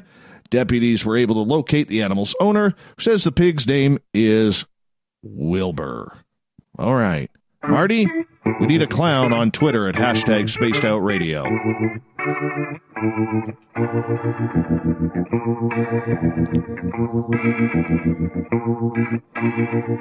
Thought of the Dave happens every night at this time, where we ask a question on our Facebook and Twitter pages, then read your responses on the air, because we love the audience participation around here. Thank you, Marty. Today's Thought of the Dave is as follows. Really? They needed imagine how much money was spent on that study about the moronic use of cell phones and cell phone injuries. Think about the money, people. Because it all costs money. These studies cost money and time. All right? Thousands upon thousands of dollars wasted to tell us the obvious, that people don't pay attention while on their cell phones. Oh, you know what? One of these days, for the Thought of the Dave, or maybe not the Thought of the Dave, maybe just for the news, I'm going to drag up some of the most stupid studies, or at least what I feel is stupid studies, and waste some money. For you guys to hear what these universities and research companies are spending, government grants and taxpayer dollars on. It's ridiculous. I want to do that one day. Maybe we'll do that in the next Thought of the Dave or the round table or something. Anyways, today's Thought of the Dave, what do you think is happening in missing 411 cases? Rob, bad luck, aliens, man, Bigfoot, is on Twitter. Anthony, tattoo man. Yeah, he's in Connecticut, so if you need some ink, go see Anthony. Possibly falling through or passing through some type of rift into another dimension, being trapped there as well. Bruce, my thought is people are on the verge of being another missing, may benefit from listening to their feelings. The variety of causes of missing cases requires case-by-case study. I worked in strange forest encounters between 75 and 83, documented on page 75 of the book Bigfoot by State. Rebecca, I know, right? They need guinea pigs for everything. Wow. That's kind of large in charge. All right, let's see what we got on our Facebook here. Let's see where we're going with that. Oh, that's the wrong one. Hold on, I got to bring this up. I closed the wrong window. That's my bad. Okay, here it is. Graham, some may be natural portals. See, I agree with that. I totally agree with that. I think these people could be stepping into a different dimension. I don't even need tinfoil around my head to figure that one out. Tim, portals to a not-so-nice place, in my opinion. See, there's the portal thing again. There it is. Serena, likeliest explanation is that it is all multifactorial. Portals, cryptid encounters, UFO abduction? Yes, maybe all of the above. Bigger question is, are they all connected? Can there be UFO driving Bigfoots that are using portals to access the Earth and take these people? Okay, that's my sarcasm, she goes on to say. Just a tiny bit. The missing 411 cases, Serena says, are so intriguing, incredibly well researched, definitely worth further investigation. Dave, think you got the wrong number? No, I don't think so. Edie believes it's dogmen who are responsible. Nikki, she has about 18 Ks in between I's in her name. I don't know why. She says, vortexes, possible alien issues, possible Sasquatch. And our favorite veteran around here, Marty, on Twitter at #SpacedOutRadio. Since these disappearances occur in clusters in the same areas over and over, there must be portals that act as doorways between dimensions in these areas that people simply fall into and they can't get out of. But I want to add something to this, Marty. What if they don't know they've crossed into a different dimension or walked through a portal? And to them, everything is still the same. Think about that. That's where this gets so deep. I bet you Dave Paulides is looking at that. Almost guarantee he will, or is. Hey, I want to say a big thank you to everybody taking part in the Thought of the Dave on Twitter and on Facebook. We'll do it all again tomorrow. Big thank you to Captain Shirk for some fantastic news tonight. Fantastic news.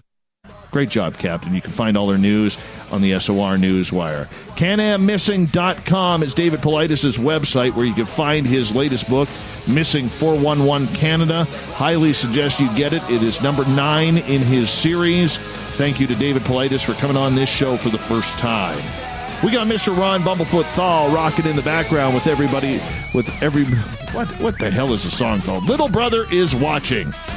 Bumblefoot is the official music of Spaced Out Radio, rocking us in and out of every single show. Get your horns up for the guitar god himself. Special thanks to everybody listening in at home, at work, in your cars, in our chat rooms on LGAB, Revolution Radio, Spreaker, Facebook, the SOR Space Travelers on our website.